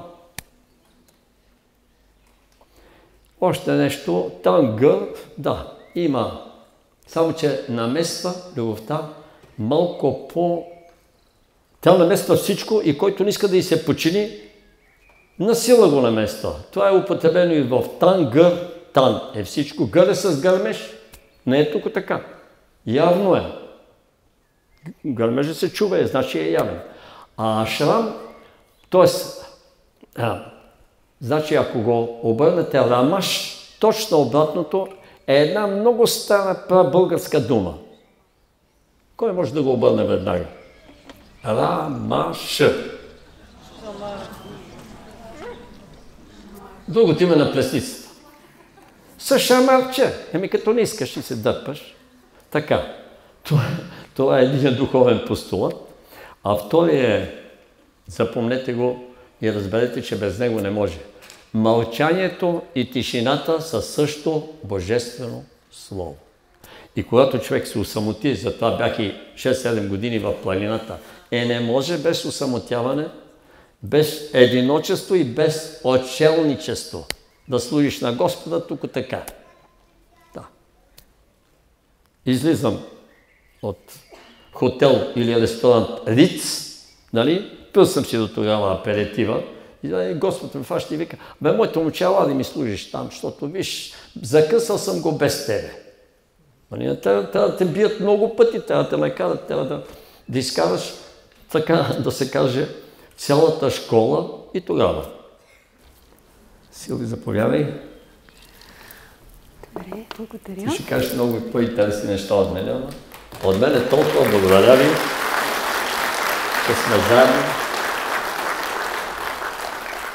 Живи, здрави и благословени да бъдете. Имате моята благословия, защото говоря и ме виждате.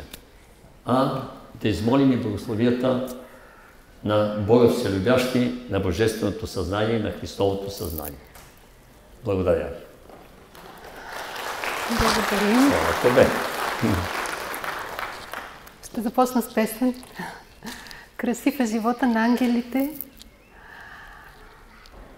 Между другото, преди да започна, тук е наистина невероятна красота в астрала и по-точно в Ангелската Вселена, която се проектира на това място днес, и то ядрото й, боровете не са борове, а са едни розови храсти, едни огромни цветя, една огромна градина, която е цялата тая гора на Аязмото. Сцената не е сцена, а един дворец. И даже сега се загледах точно как е направен, нали, покрива отгоре навеса. Много интересно, както и горе. Има нещо подобно във формата. И въобще Бог избира местата, за да случва наистина невероятни неща. И така, нека да започна с тая песен "Красив е живота на ангелите" от учителя.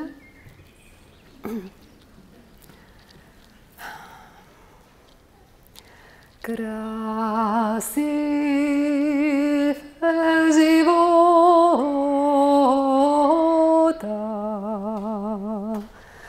на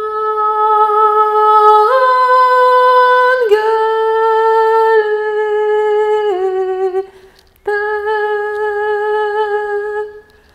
Красив е живота.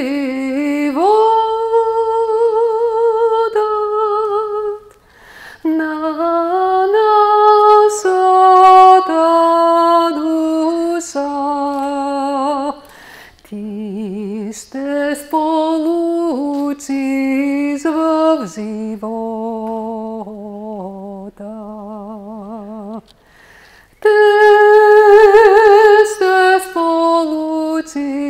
в живота.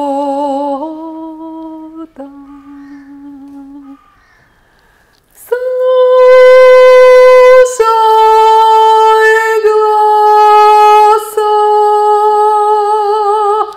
на ангелите.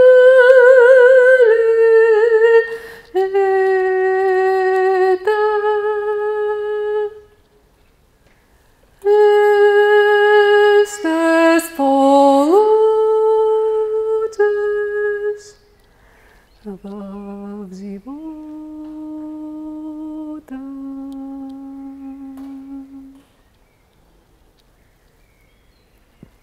Да, благодаря. Благодаря ви. Ангели, гарвани, интересно.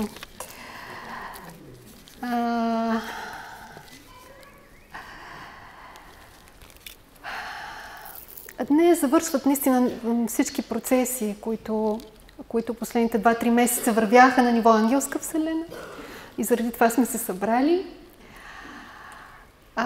Като казвам завършат, за някои започват, разбира се. За мен и ГЕОРГИ завършват, но за хората, които са аватарите, тепърва процесите, как да кажа, ще стават все по-активни вече на това ниво. Ще обясня малко по-късно какво имам предвид. Малко да кажа за молитвата. В течение на един месец я казвам, тази, която заедно казахме всички.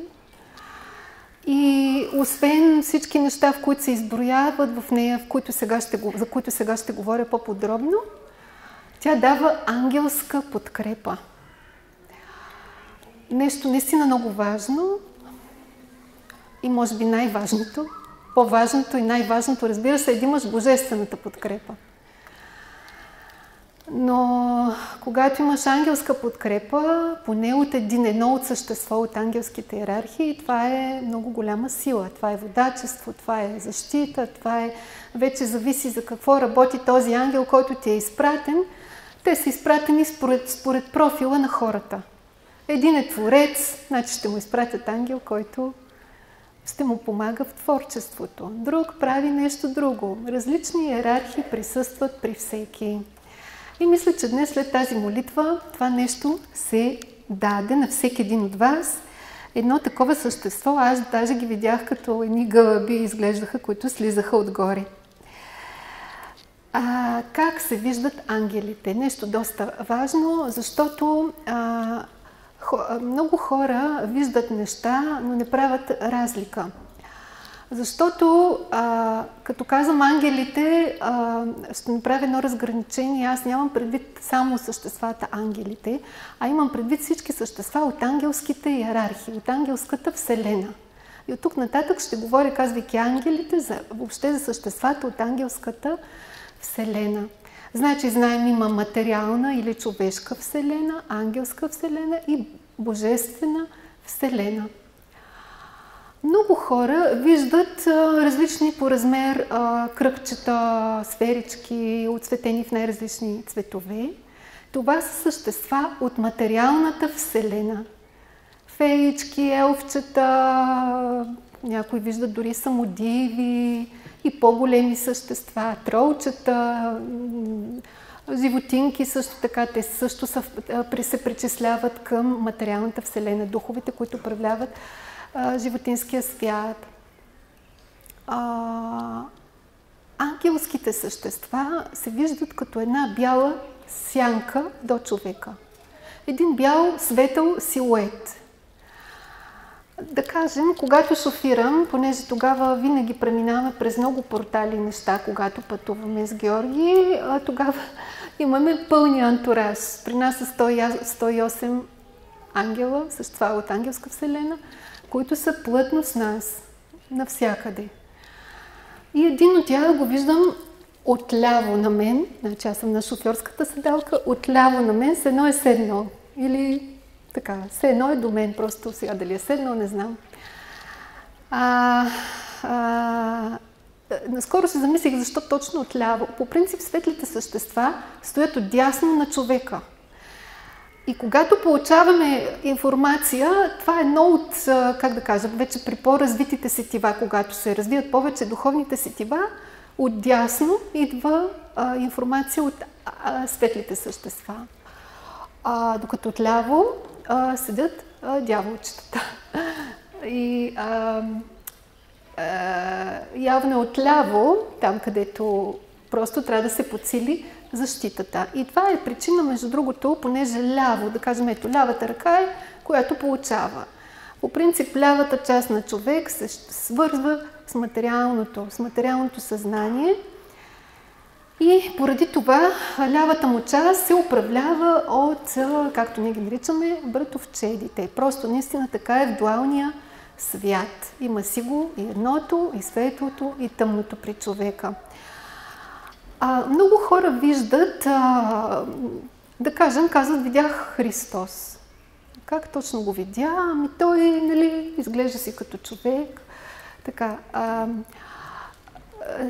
трябва да ви кажа, че това е невъзможно да видиш Христос, защото като казваме Христос, това е едно огромно съзнание, което обхваща всички вселени.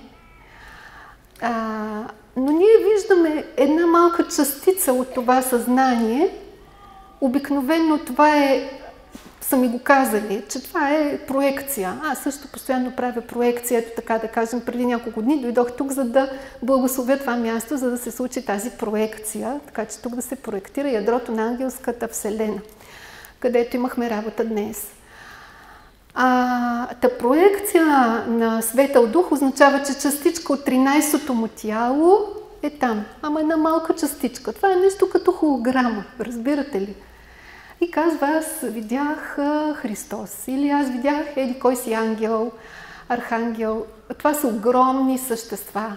Ангелите, архангелите, съществата от Ангелска Вселена, те са огромни. Може да са колкото цялата Земя. Нали, ти няма как да го видиш в целия му размер, ти нямаш тези сетива. Но виждаш една, да кажем, ето както аз ги виждам като едни такива безплътни силуети, светли. Така че, нали, да правим тази разлика. Какво всъщност виждаме? Малко ще ви разкажа за падналите ангели. Учителя казва, че има ангели от трите небеса. Той не уточнява точно какво значи това, но трите небеса, това са ангелска, човешка и божествена вселена. Съответно, във всяка една от тях ги има всичките иерархии, но те имат различна сила, съответно много по-различна сила. Едно може да прави едно елфче, а друго може да прави един ангел. Просто разликата в силата е огромна. Заради това и поради тази наистина много по-голяма сила на ангелското присъствие около нас, последните 2 месеца енергиите бяха малко по-силни, сигурно някои от вас сте го усетили. И като е много главоболие, неразположение, повече успиване, повече почивка, просто си беше един такъв период. И значи в материалната вселена имаме ангели, архангели, сили, престоли, власти, всичко, което и ГЕОРГИ изброи. Нали, учителя ги е дал до 10, в днешно време вече се дава до 13, защото всичко е по 13, 13-те принципа, божествени принципа. Учителя тогава не ги е дал до 13, защото, как да ви кажа, когато такъв дух говори за принцип, той го материализира, той го случва. Тоест, този принцип започва да работи на Земята. И просто учителя не е говорил за някои от принципите, защото тогава, и съответно за иерархиите, защото тогава все още не е било дошло времето да се говори за това на хората. Така че в материалната вселена имаме 13 иерархии, в ангелската имаме 13 и в божествената имаме 13 иерархии. И съответно имаме ангели от трите небета, ангели от ангелска вселена, ангели от материална вселена, ангели от божествена вселена. И учителя казва, че ако някой ангел сгреши, кармата и последствията, които той получава вследствие на тази своя грешка, са, не си спомням точната цифра, но беше нещо трудно на 20 000 пъти по-сериозно, отколкото ако сгреши едно човешко същество. Преди около година и повече при нас се появи един бял гълъб, после и други, сега са вече към 50 гълъба, повечето са светлички, белички и така, много им се радваме. Но в последствие установих какви са тези души и се оказа, че това са души нападнали ангели. Тоест, на ангели, които нещо горе са сгафили. и тук са изпратени на поправителен, така да се каже, но не са изпратени дори в човешко тяло, а директно в тяло на животно. И с тия птици ви казваме сериозно изпитание, защото кармата им е сериозна. Всеки ден се молим и за тях и така. Специални са. Ангелите управляват, най-общо казано, растителния свят. И заради това, след днешния ден, връзката ни с растителния свят ще бъде малко по-силна. Много е интересно това, защото всички тези същества, те са посланици на Бога. Много рядко е, ето да кажем, наскоро хванах мисъл от Христово съзнание, то беше само едно да. Да хванеш мисъл от Христос, много хора си въобразяват, че хващат разни послания, но това нещо е нещо изключително. Трябва да имаш изключително развита енергийна система, за да можеш да издържиш на това слово, което идва от него. Така че обикновено при нас идват посланици от различните иерархии и те ни предават волята на по-висшите иерархии. Той за това ангел, ангелос на гръцки значи посредник, такъв пратеник, нещо като месенджер, който носи съобщение. И наскоро едни елфчета, понеже наистина връзката ми с светята много се засили, едни феечки, точно ми предаваха послания от нашия татко, от Христос, какво трябва да се направи, как да се направи за беседата, какво трябва да направя, как просто, понеже е по-лесна връзката с тях, те предават информацията. Ще ви разкажа малко за музиката, защото това ми е специалност. Как работи музиката. Още преди много време Бог ми каза, давам ти музиката. И от този ден започнах посланията да ги получавам като музикални фрази от различни песни, които някога, дори в най-далечните си детски години, просто се изненадвах, явно и паметта се засилва на човек и със сигурност е така.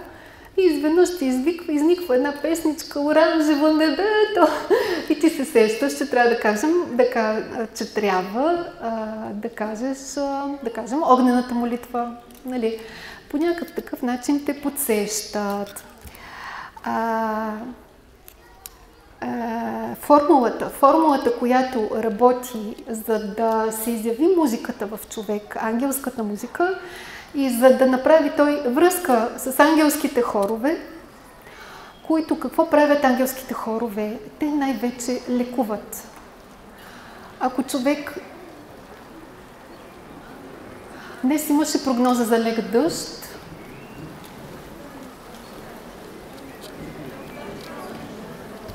Със сигурност е облак.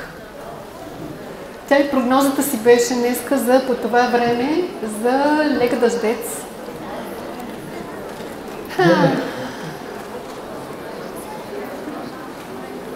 То да ви кажа, знаете, че сега казва, че са силни, всяка капка е една жълтица. Не че е буквално така, но много силна магнетична енергия. Даже понякога нарочно съм се оставила на дъжда така по това време да ни вали. Сега бяхме на планина и просто съвсем целенасочено се оставихме дъжда да ни повали малко. Винаги е пречистване, когато има дъжд. Какво да направим? Пауза ли да направим? Да продължим?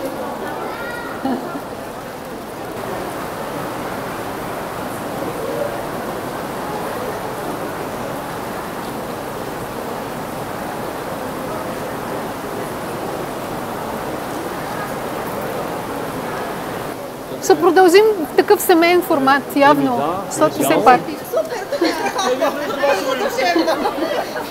Че свежо. Тъкмо щях да кажа за формулата на музиката, но да ви кажа какво ми казаха загоре. Татко какво казва? Казва, с този дъжд измивам и изчиствам нещо, което иначе на вас ще ви коства много усилия. Много усилия. обикновено аз и Георги седмици след беседа преработваме негативи. Така че днес, може би наистина това е едно добро, което небето прави, въпреки че на нас ни изглежда като некомфортност и, честно казано, изненада, защото се молихме да има облаци, да не е много слънчево, то пък много облаци дойдоха. И музиката, формулата, която прави връзката с ангелските иерархии, така че божествената музика да слиза, звучи така: Ел, мел, ин си. Божествената мелодия е в мен. Онази вечер бяхме на гости на едни наши приятели, които жената започна да ми разказва за малката си внучка. Казва, тя е много интересна. Като съм сложила някакво хубаво бижу или дреха, тя идва и казва: Oh my goodness! What is this? Говорим за дете на 2 години. И казвам ви, в момента, в който, защото на мен ми дават посланията като мисъл. Даяна. Казвам, коя? Принцеса Даяна. Цялата настръхнах. Ето и сега, само като изпоменавам името, цялата настръхвам, винаги като истината под форма на някакво послание идва, цялата настръхваш.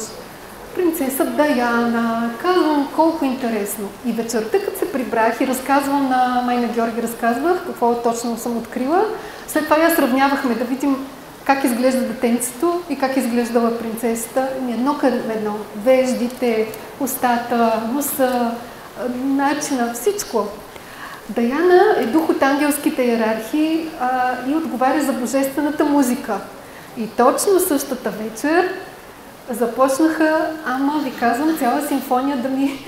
Просто тя премина, нейната енергия нещо ми даде, нейната сила нещо ми даде и започнаха ангелските хорове. И тази формула Ел, мел, ин си помага наистина за това божествената музика да влезне в мен, в нас.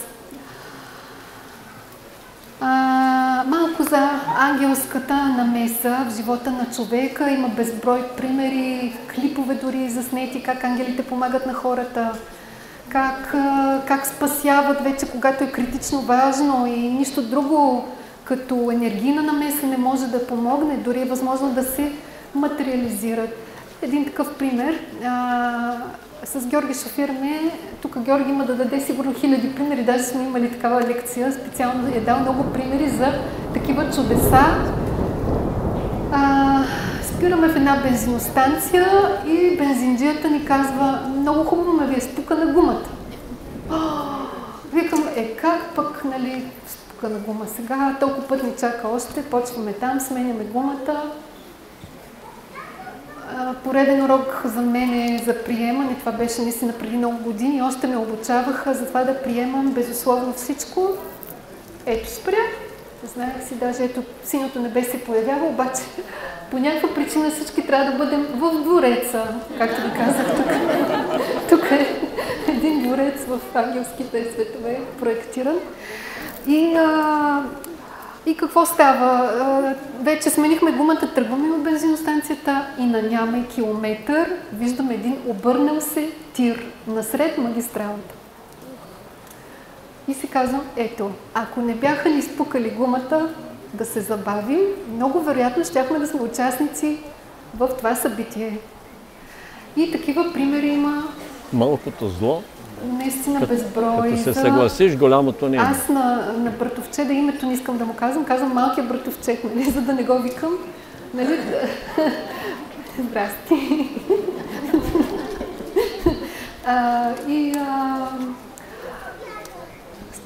Много специални деца са около нас. Просто аз ви казах за Даяна, но за много деца съм проверявала, включително и за деца, които тепърва идват. Например, майката е бременна, си казвам, я да видим кой е този дух, който идва. Сега малко е съкратено времето, просто защото сега много събития има на Земята. Не се чакат тия 45 години, които са били преди, за да се прероди една душа. Просто има едно ускорение, за да може да присъства и да участват всички, които са в списъка, аватари, да участват в събитията.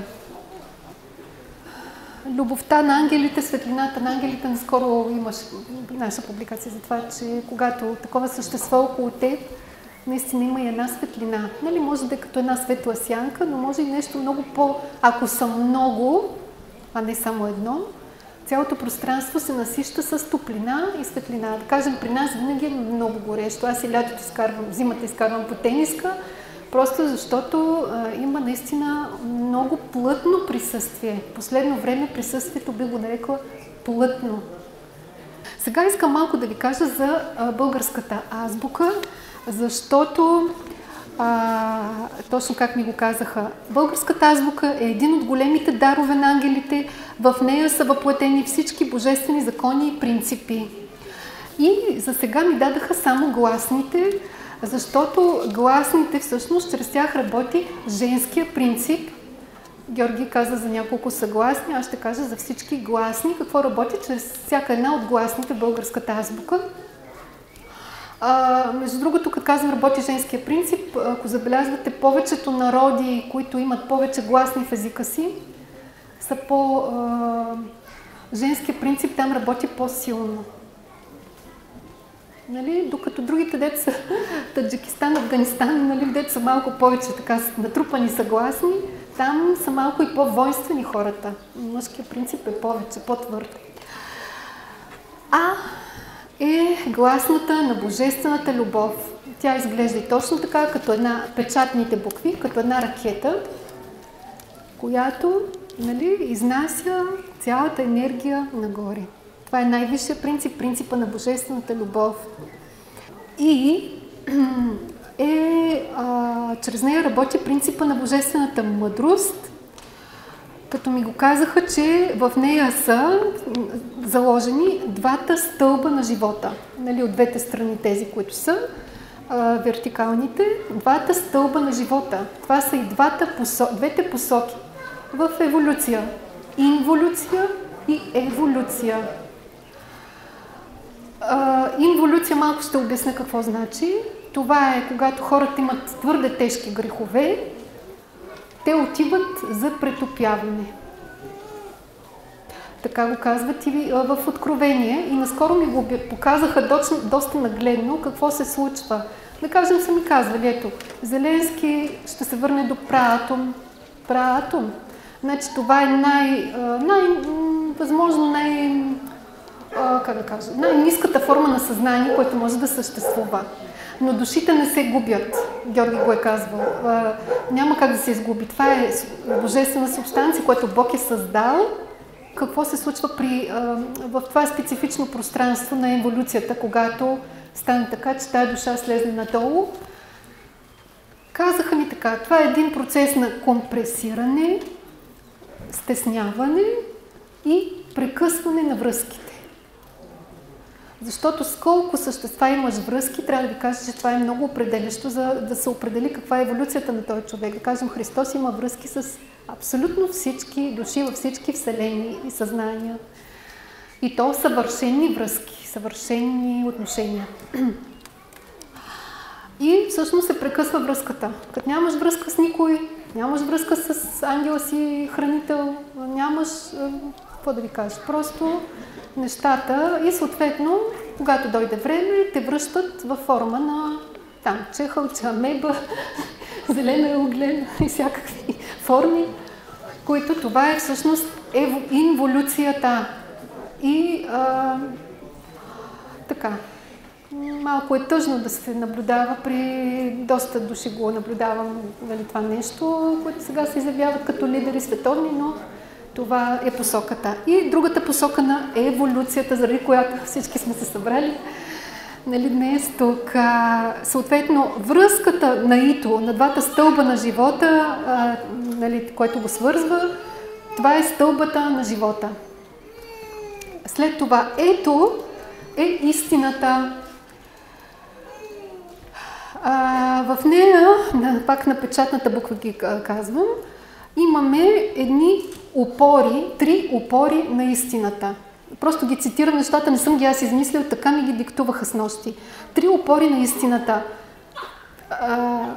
Най-горе са мислите. След това средната чертичка на ето са чувствата и делата най-отдолу.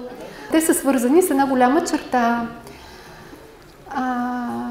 и са абсолютно хоризонтално подредени, как да кажа, в една плоскост. Успоредни. Те са успоредни, което какво значи, че дела, чувства и дела, чувства и мисли на човека трябва да бъдат в една посока, за да бъде той в истината. Истината, което проявява. Значи, това са нашите проявления, нашите изява като същества. И те да са свързани помежду си. Като най-малка е чертичката на чувствата. Значи, там човек трябва най-много да внимава с емоциите. Така. И да ги контролира. След това, О-то е любовта, човешката любов, любовта към ближните. Значи, ако аз съм човек, а вие всички сте моите ближни, които правят едно О около мен. И това е кръга около всеки човек от неговите близки същества, което е човешката любов, любовта към ближния, която би трябвало да бъде съвършена, като един кръг. Нали така? Това е О-то, любовта, и Ъ-то е доброто, като ако долната част е, как да кажа, съвършеното добро, горната част на Ъ-то ни показва пътят към доброто. За сега толкова са ми го дали, просто го маркирам. Тоест пътя човек да направи съвършеното добро. На това ни учи принципа, заложен в тази буква. Ангелите говорят, значи на това ниво съответства надеждата. Всъщност на това ниво съответства, чакай да не ги объркам, вяра, надежда. Май надеждата беше в материалната вселена. Точно така. На това ниво съответства вярата. Така или иначе, мисълта ми беше за това ще. Какво значи ща? Значи ща е божествената милост. И забележете как изглежда буквата ща. Имаме 3 равни черти, троичния код. Даже хубаво би било средната да е малко по-високо нагоре. Имаме свързваща ги хоризонтална линия и това ченгелче надолу. Ето казахме истината. Значи ще, значи проявената милост. Защото истината е проявление. Проявление на божествената милост. Когато ние в обикновения си език казваме ще, какво си ще, що си. Говорим си ние, но не знаем какво всъщност произвеждаме. И това е с всичките ни слова и с всичко, което пишем, което виждаме като цифри, като букви. Просто чрез Българската Азбука Бог случва гигантски процеси на цялата Земя. И в цялата Вселена даже бих казала. И така, Ангелската Вселена е извор на вдъхновение. Какво е човек да се превърне в извор? Това означава през него директно да протече Божественото Слово. Но не той да е приемник на Слово от някой, да кажем, ангел, който е дошъл и нещо иска да му съобщи и той го препредава, но той да стане извор. От него директно, нали, да излиза Словото. По-ниската степен от извор е апостол, значи да си апостол на Бога и на светлината. Какво значи вдъхновение? Вдъхновение. Нов дух, нов дъх, нови идеи, които стават част от живота на хората. Дават чисто нови способи, начини и повежда човека по един чисто нов път, влага в човека чисто ново съдържание, като слово, като картини, образи, идеи, които внасят особен заряд, въодушевление, ентусиазъм и озарение от човека. Ангелите по този начин предават на човека една божествена идея и му подсказват и начините как той да я случи. Много са, те са много примерите, нали? Еврика. Изведнъж не само, че ти идва идея за нещо, Ами, някакси виждаш и реперите, виждаш точно какво трябва да направиш, за да се случи това нещо в живота ти. То може да е нещо най-тривиално.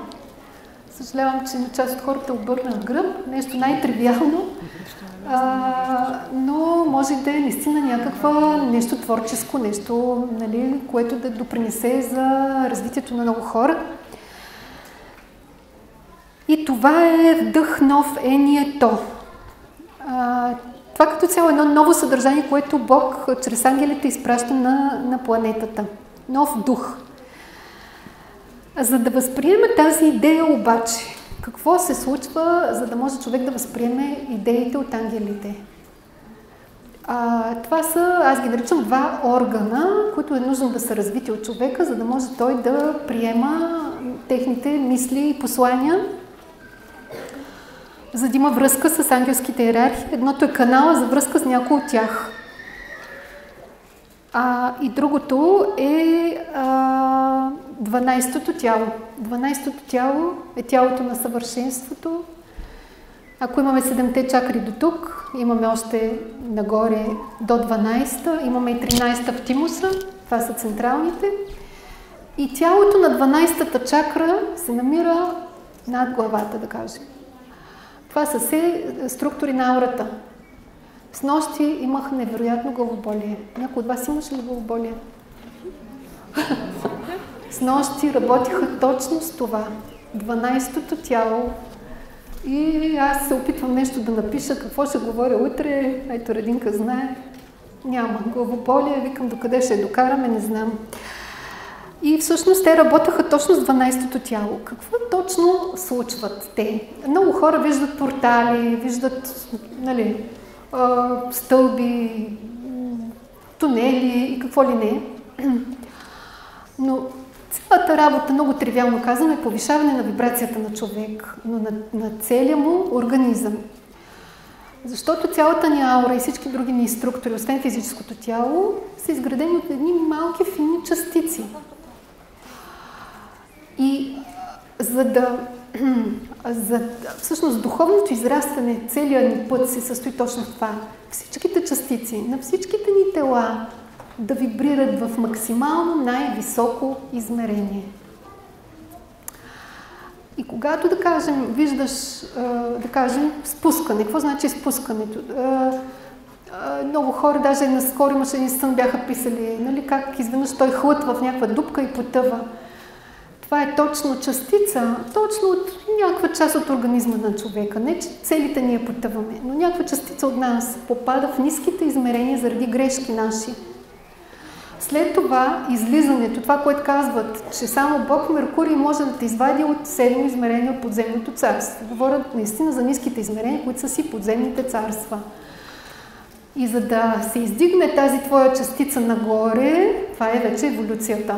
Значи трябва да изминеш много, много дълъг път и е наистина доста сложно това издигане. Тоест, нали, то като символ е издигане, всъщност в него навлиза нова светла енергия, която е на съответното измерение. Сега малко яснота искам за измеренията, защото това също абсолютно не е ясно. Доскоро на мен не ми беше. Доскоро си мислех, че като завърши на ниво 13 измерение всичко и край. Процесът приключва. И като виждах как така наближават нещата при мен, викам, значи на финала сме. Обаче се оказа, че това са 13 измерения на материалната Вселена. Такива има и в ангелската, има и в божествената. 13 измерения. Така че да стигнеш 13 измерения на материалната Вселена не е върхът. Значи все още при нас вървят процеси 8, 9, 10-то измерение, при някой 11-то, при много малка част 12-то, 13-то, да кажем, една малка частица. Ето това, дето казах, канала за връзка с ангелски иерархии, може би точно там, тази структура, която отговаря за тази връзка, при някои от аватарите, е на път да навлезне в 13-то измерение на материална Вселена. Оттам нататък имаме всички измерения на ангелската Вселена. И като се пее в песента безкрайен път, наистина е така. Просто човешката еволюция е плод на милиарди по милиарди години. Нали, изобщо еволюцията. Да, ставаш ангел, ма и там има издигане. Нали. За да хванеш, да хванеш ангелските идеи, да се получи този процес на вдъхновение, е нужно тези два органа, 12-то ти тяло и канала за връзка с ангелска иерархия, да е в възможно по-високо измерение преминал. От 12-13 на там, на материална вселена, почваш вече доста ясно да хващаш мислите. А когато влезнат вече в първо ангелско измерение, наистина доста, аз чак се изненадах с нощи как подробно ми диктуваха нещата, нали. Вдъхновението е един импулс, идея, как да направи човек ново нещо на дело. Въодушевление е един заряд, прилив, който ти дават и ти си, нали, възторгнат, въодушевен. След това, следващата степен е на ентусиазма. Това е един постоянен прилив на енергия, една постоянна подкрепа на ангелите. И ти си постоянно в една такава еуфория от всичко, което получаваш, от всичко, което знаеш, което получаваш като подкрепа, като идеи и нещата, по които работиш творчески въобще. След това е озарението. Най-висшето това вече е да черпиш от изворите на мъдростта и познанието, най-общо казано. Да кажем, при гениите, да кажем при Тесла, той имал канал за връзка с, може би, иерархия много висока, в много високо измерение този канал. Най-вероятно е трептел на ниво наистина високо, божествена, на ниво някои от измерения на Божествената Вселена. Съответно, 12-то тяло е много силно развито и си получаваш, имаш и достъп до изворите на мъдрост и получаваш информацията едно към едно. И това е озарението. Сега, за да прогресира човек и да върви еволюцията му, много важно е трудолюбието. Всички тия озарения и неща много е хубаво, но няма ли това да е подкрепено с едно полагане на усилия и труд? Нали, всеки ден всички казват, таланта, който не работи, нали, не е достатъчен, само талант. Същото и в духовния свят. И вие го виждате, постоянно си движим нещо, някакви процеси, сме така, доста работим ние. Красота, необятна красота. Какво значи това? Всяка добродетел от човека, Ангелската Вселена е необятната красота. Всяка добродетел от човека е една иерархия от същества, които му помагат тя да разцъфти и да даде плод в сърцето му и да го превърне в един красив човек. Сега малко искам да поговоря за това каква е разликата между божества и Бог. Защото в древността много същества са ги наричали богове и богини, но те са божества. Както и сега, тук няма богове и богини, има, да кажем, божества. Това са висши аватари, които са слезнали в даден народ, винаги постоянно слизат от най-високи нива. И тогава обаче условията на Земята са били други и те са имали безсмъртието. И дарбите им са били толкова силни, че нали, твърде много са се отличавали от обикновените хора. И те са ги обожествили. Казали са Бог Один, Бог, нали, различни митологии, има едно и също нещо, които са и доста подобни, като архетипи, като неща, които правят. Просто защото горе принципите са едни.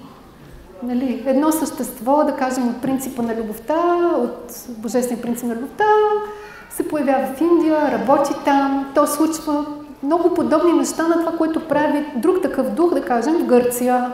Богиня Афродита и богиня еди коя си в Индия. Те са си подобни. Но са слизали на Земята в различни периоди. И това са божествата. Защо стигнах до това? Защото изречението, което тръгнах, че за всяка една добродетел отговаря цяла иерархия от същества. Да кажем, богиня Онемозина. Сега тя идва на ум. Тя отговаря в гръцката митология за паметта. И тя работи за няколко неща. Значи човек има 3 вида памет. Памет от това прераждане, памет от предишните прераждания и паметта от целокупния му живот като дух. Значи такова нещо да ти го дадат, не знам кой трябва да ти дадат, да си спомняш много преди да дойдеш на земята, като дух, какво си правил. Нали, да кажем като архангел, като... Нали. Това са 3 вида памет. Освен това, паметта нали, има различни видове. Краткосрочна, дългосрочна. Тази богиня отговаря също за този, нали, аз казвам богиня, но това е пак казвам божество. Дух, аватар, който работи, отговаря за връзката, защото отговаря за връзката с иерархиите също така. Отговаря за това, често ми казват на руски, тъй надо спомниш. И почват да ми прожектират най-различни картини от предишните прераждания. Така че за всяка една добродетел си има една такава иерархия, дали ще ги наречем божества, как ще ги наречем, които всъщност работят. Необятна красота, защото добродетелите са необятни. И всъщност добродетелите от човека изглеждат като една райска градина с много цветя, дървета и същества, за която са нужни по милиарди години, за да обходим. Да обходим, да опознаем, да проявим, да приложим добродетелите. И това е необятната красота, защо акцентирам тук на ниво Ангелска Вселена на тия неща? Защото след днешния ден тия неща ще почнат да се засилват. Ангелската Вселена да работи за тях. Това не значи, че от другите иерархии, от Божествената, нали, когато дойде време, те също ще работят и тия неща ще продължат да са актуални, но след днешния ден някои от добродетелите ви ще започнат да са доста по-силни. Връзката, това за което говорих, вдъхновението, озарението и така нататък, всички тия неща ще стават все по-ярки. Ангелската Вселена е проявено творческо начало. Какво се случва? Духът на съзиданието влага в 12-то тяло един нов порядък и организация, така че умът на човек да стане възприемчив за цели потоци от идеи. Връзката на този човек трябва да е от ангелски иерархии нагоре, като вибрация, да е много чиста. Творческото начало. Да кажем, на мен са ми казали, че се композирам. Хубаво, чакам го. Много е интересно. Така. Но това е един поток. Значи това не е една отделна идея, която, нали, ти я случваш, а това е един поток от множество идеи, така че сядаш, почваш да рисуваш, сядаш, почваш да пишеш. Нали така? Много от вас го знаят това нещо. Проявено творческо начало. Съвършенство. Ангелската Вселена е съвършенство. Това е доста важно. Какво означава съвършени отношения с всичко и всички? Аз казах, Христос има съвършени отношения с всичко и всички. И съответно, Той е съвършен. Съответно, всичко, което Той прави, съзидава, твори, е съвършено. И това е абсолютното съвършенство. Като казвам всичко и всички, това не са само хора. Животни, растения, нации, галактики до Вселената. Нали? Наистина, съществата от всички иерархии. Не да кажеш, той е еди какъв си братовчет, еди какъв си човек, еди каква си чернилка, не искам да го виждам. Наистина, към всичко и всички съвършени отношения. И такъв човек, всичко, което мисли, чувства, казва, прави, е съвършено. Такова нещо може да се постигне след велика саможертва. За да получи съвършена връзка с едно същество и каналът ти за връзка с него да премине. Сега ще ви дам тук малко повече информация. Да кажем, хора, с които имаме проблемни отношения Енергийната нишка, която ни свързва с този човек, вибрира на много ниска честота. Остави, че в нея има тъмни духове, но тя вибрира, да кажем, във второ, трето, даже при някой първо измерение в материална вселена, не дай си Боже, нали, да си там. И тогава отношенията ти с този човек са трудни. Каквото и да правиш, все нещо, нали, има дразги неща. Колкото повече тази енергийна връзка преминава в по-високо измерение, съответно това са съвършените отношения. Тя не е само, че е енергийно чиста, но тя се издига, нали, в по-високите нива. И това издигане безспорно означава, че в този енергиен канал навлиза и любов. И каквото и да говориш на човек, той изпитва само любов към теб. Нали така? Това. Ангелската Вселена е разширение и простор. Когато Бог ти даде инструментите, Той ти дава и поле, за да работиш и да ги използваш. На музиканта дава нови сцени, на актьора нови роли, на бизнесмена нови пазари, на земеделеца нови ниви. Това е много важно. Това е наистина, как да кажа, едно разгръщане на всичко, което е вложено в нас, да имаш поле за действие и приложението му. Защото доста дълго време ни задържат енергията. Примерно на мен много неща не ми ги позволява, защото ако аз почна да ги правя, това би довело до много голямо ускорение в много процеси. И заради това не може, онова не може, по-късно не знам какво си и така. Така че това беше важно да ги изговоря нещата, защото са важни и се надявам чрез Словото да започнат да работят при всички нас все по-интензивно. Благодаря ви.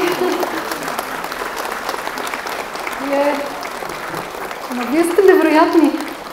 Вие чувахте ли нещо? Браво! Много хубаво, много се радвам. Наистина, това е много показателно, че това, което правим е важно и ценено. И благодаря за това. Ако искате да направим едно слизане от сега, надолу, за да можем така да продължим малко по-лек формат. Добре, микрофонът е ваш.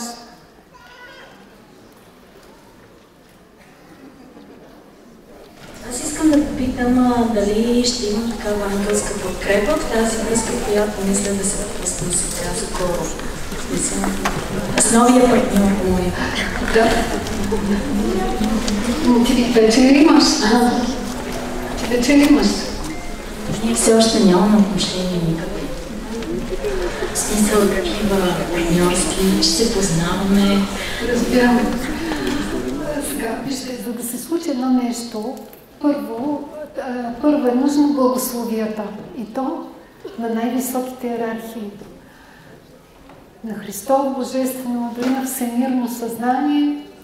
След това си има вече служебни същества, да кажем, ние ги наричаме ангели, от ангелските иерархии, а и по-малките от материалната вселена, които вече идват, за да помогнат на човека това нещо, което е в неговата програма, да се случи.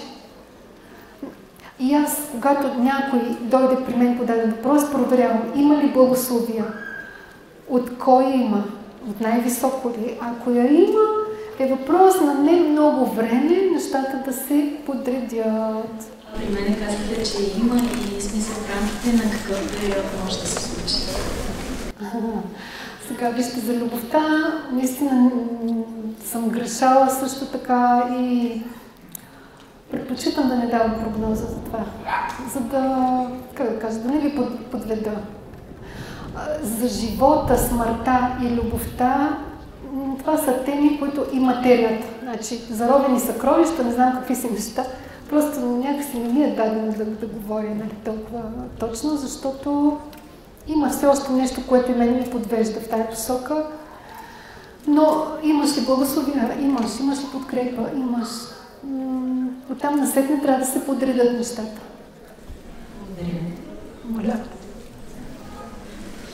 Добър ден.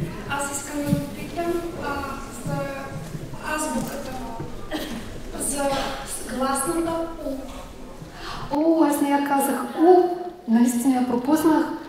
а тя е божествената справедливост. Много важна. Нали, както изглежда, това, което оре надолу все едно. Оре разорава. Защото нашия език е богат на гласни. Нали, ю и я имаме също като писмени белези. Нали, в някои позиции получаваме това гласни звука. Така е. За тях още е рано да говоря, но У е божествената справедливост. Благодаря. Аз също искам да попитам. Наскоро попаднах на Валентина Когут. Тя е украинка, която живее в Русия. Сега в момента се намира в Киргизия и тя казва, тя общува с ангелите, които покровителстват Русия. Ние имаме ли ангели, които покровителстват България? И тя казва, издала е 4 книги, аз съвсем наскоро не съм чела достатъчно. Написала е, нали, там в своите книги и казва, че няколко, 2 или 3 ангела покровителстват Русия. Има ли ангели, които покровителстват България? Има божества и богове, които покровителстват България. Просто България е най-ключовата точка на планетата и тук има най-силно покровителство, най-силна подкрепа. Но и тук, така, да ви кажа за Божията милост. Най-вероятно темата Бургас ще бъде Божествената милост на 26 август. Но ако всички ние не се моляхме за България, всички ние сме поне ангели, смятам, наистина. Ако ние не се молихме за България, България, съм казали, ще да е втора Украйна. Просто България е много древна страна и през всичките тия години тук са се случвали наистина много неща, съответно се е понатрупала карма. Украйна защо страда? Защото там са убити 3 от най-висшите духове, които са слизали на земята. Но в България също са убити 2. И съответно тук, ако всички ние не се молихме и Божествената милост не работеше, нали, нямаше да минем само с едно леко разлюляващо ни земетресение, което, нали, в толкова ниска степен по Рихтер. Така че България наистина много пазена и много специално внимание се отдава за България. Моля. Пак ли заваля? Това явно ще е финала. Това ще ни е финала.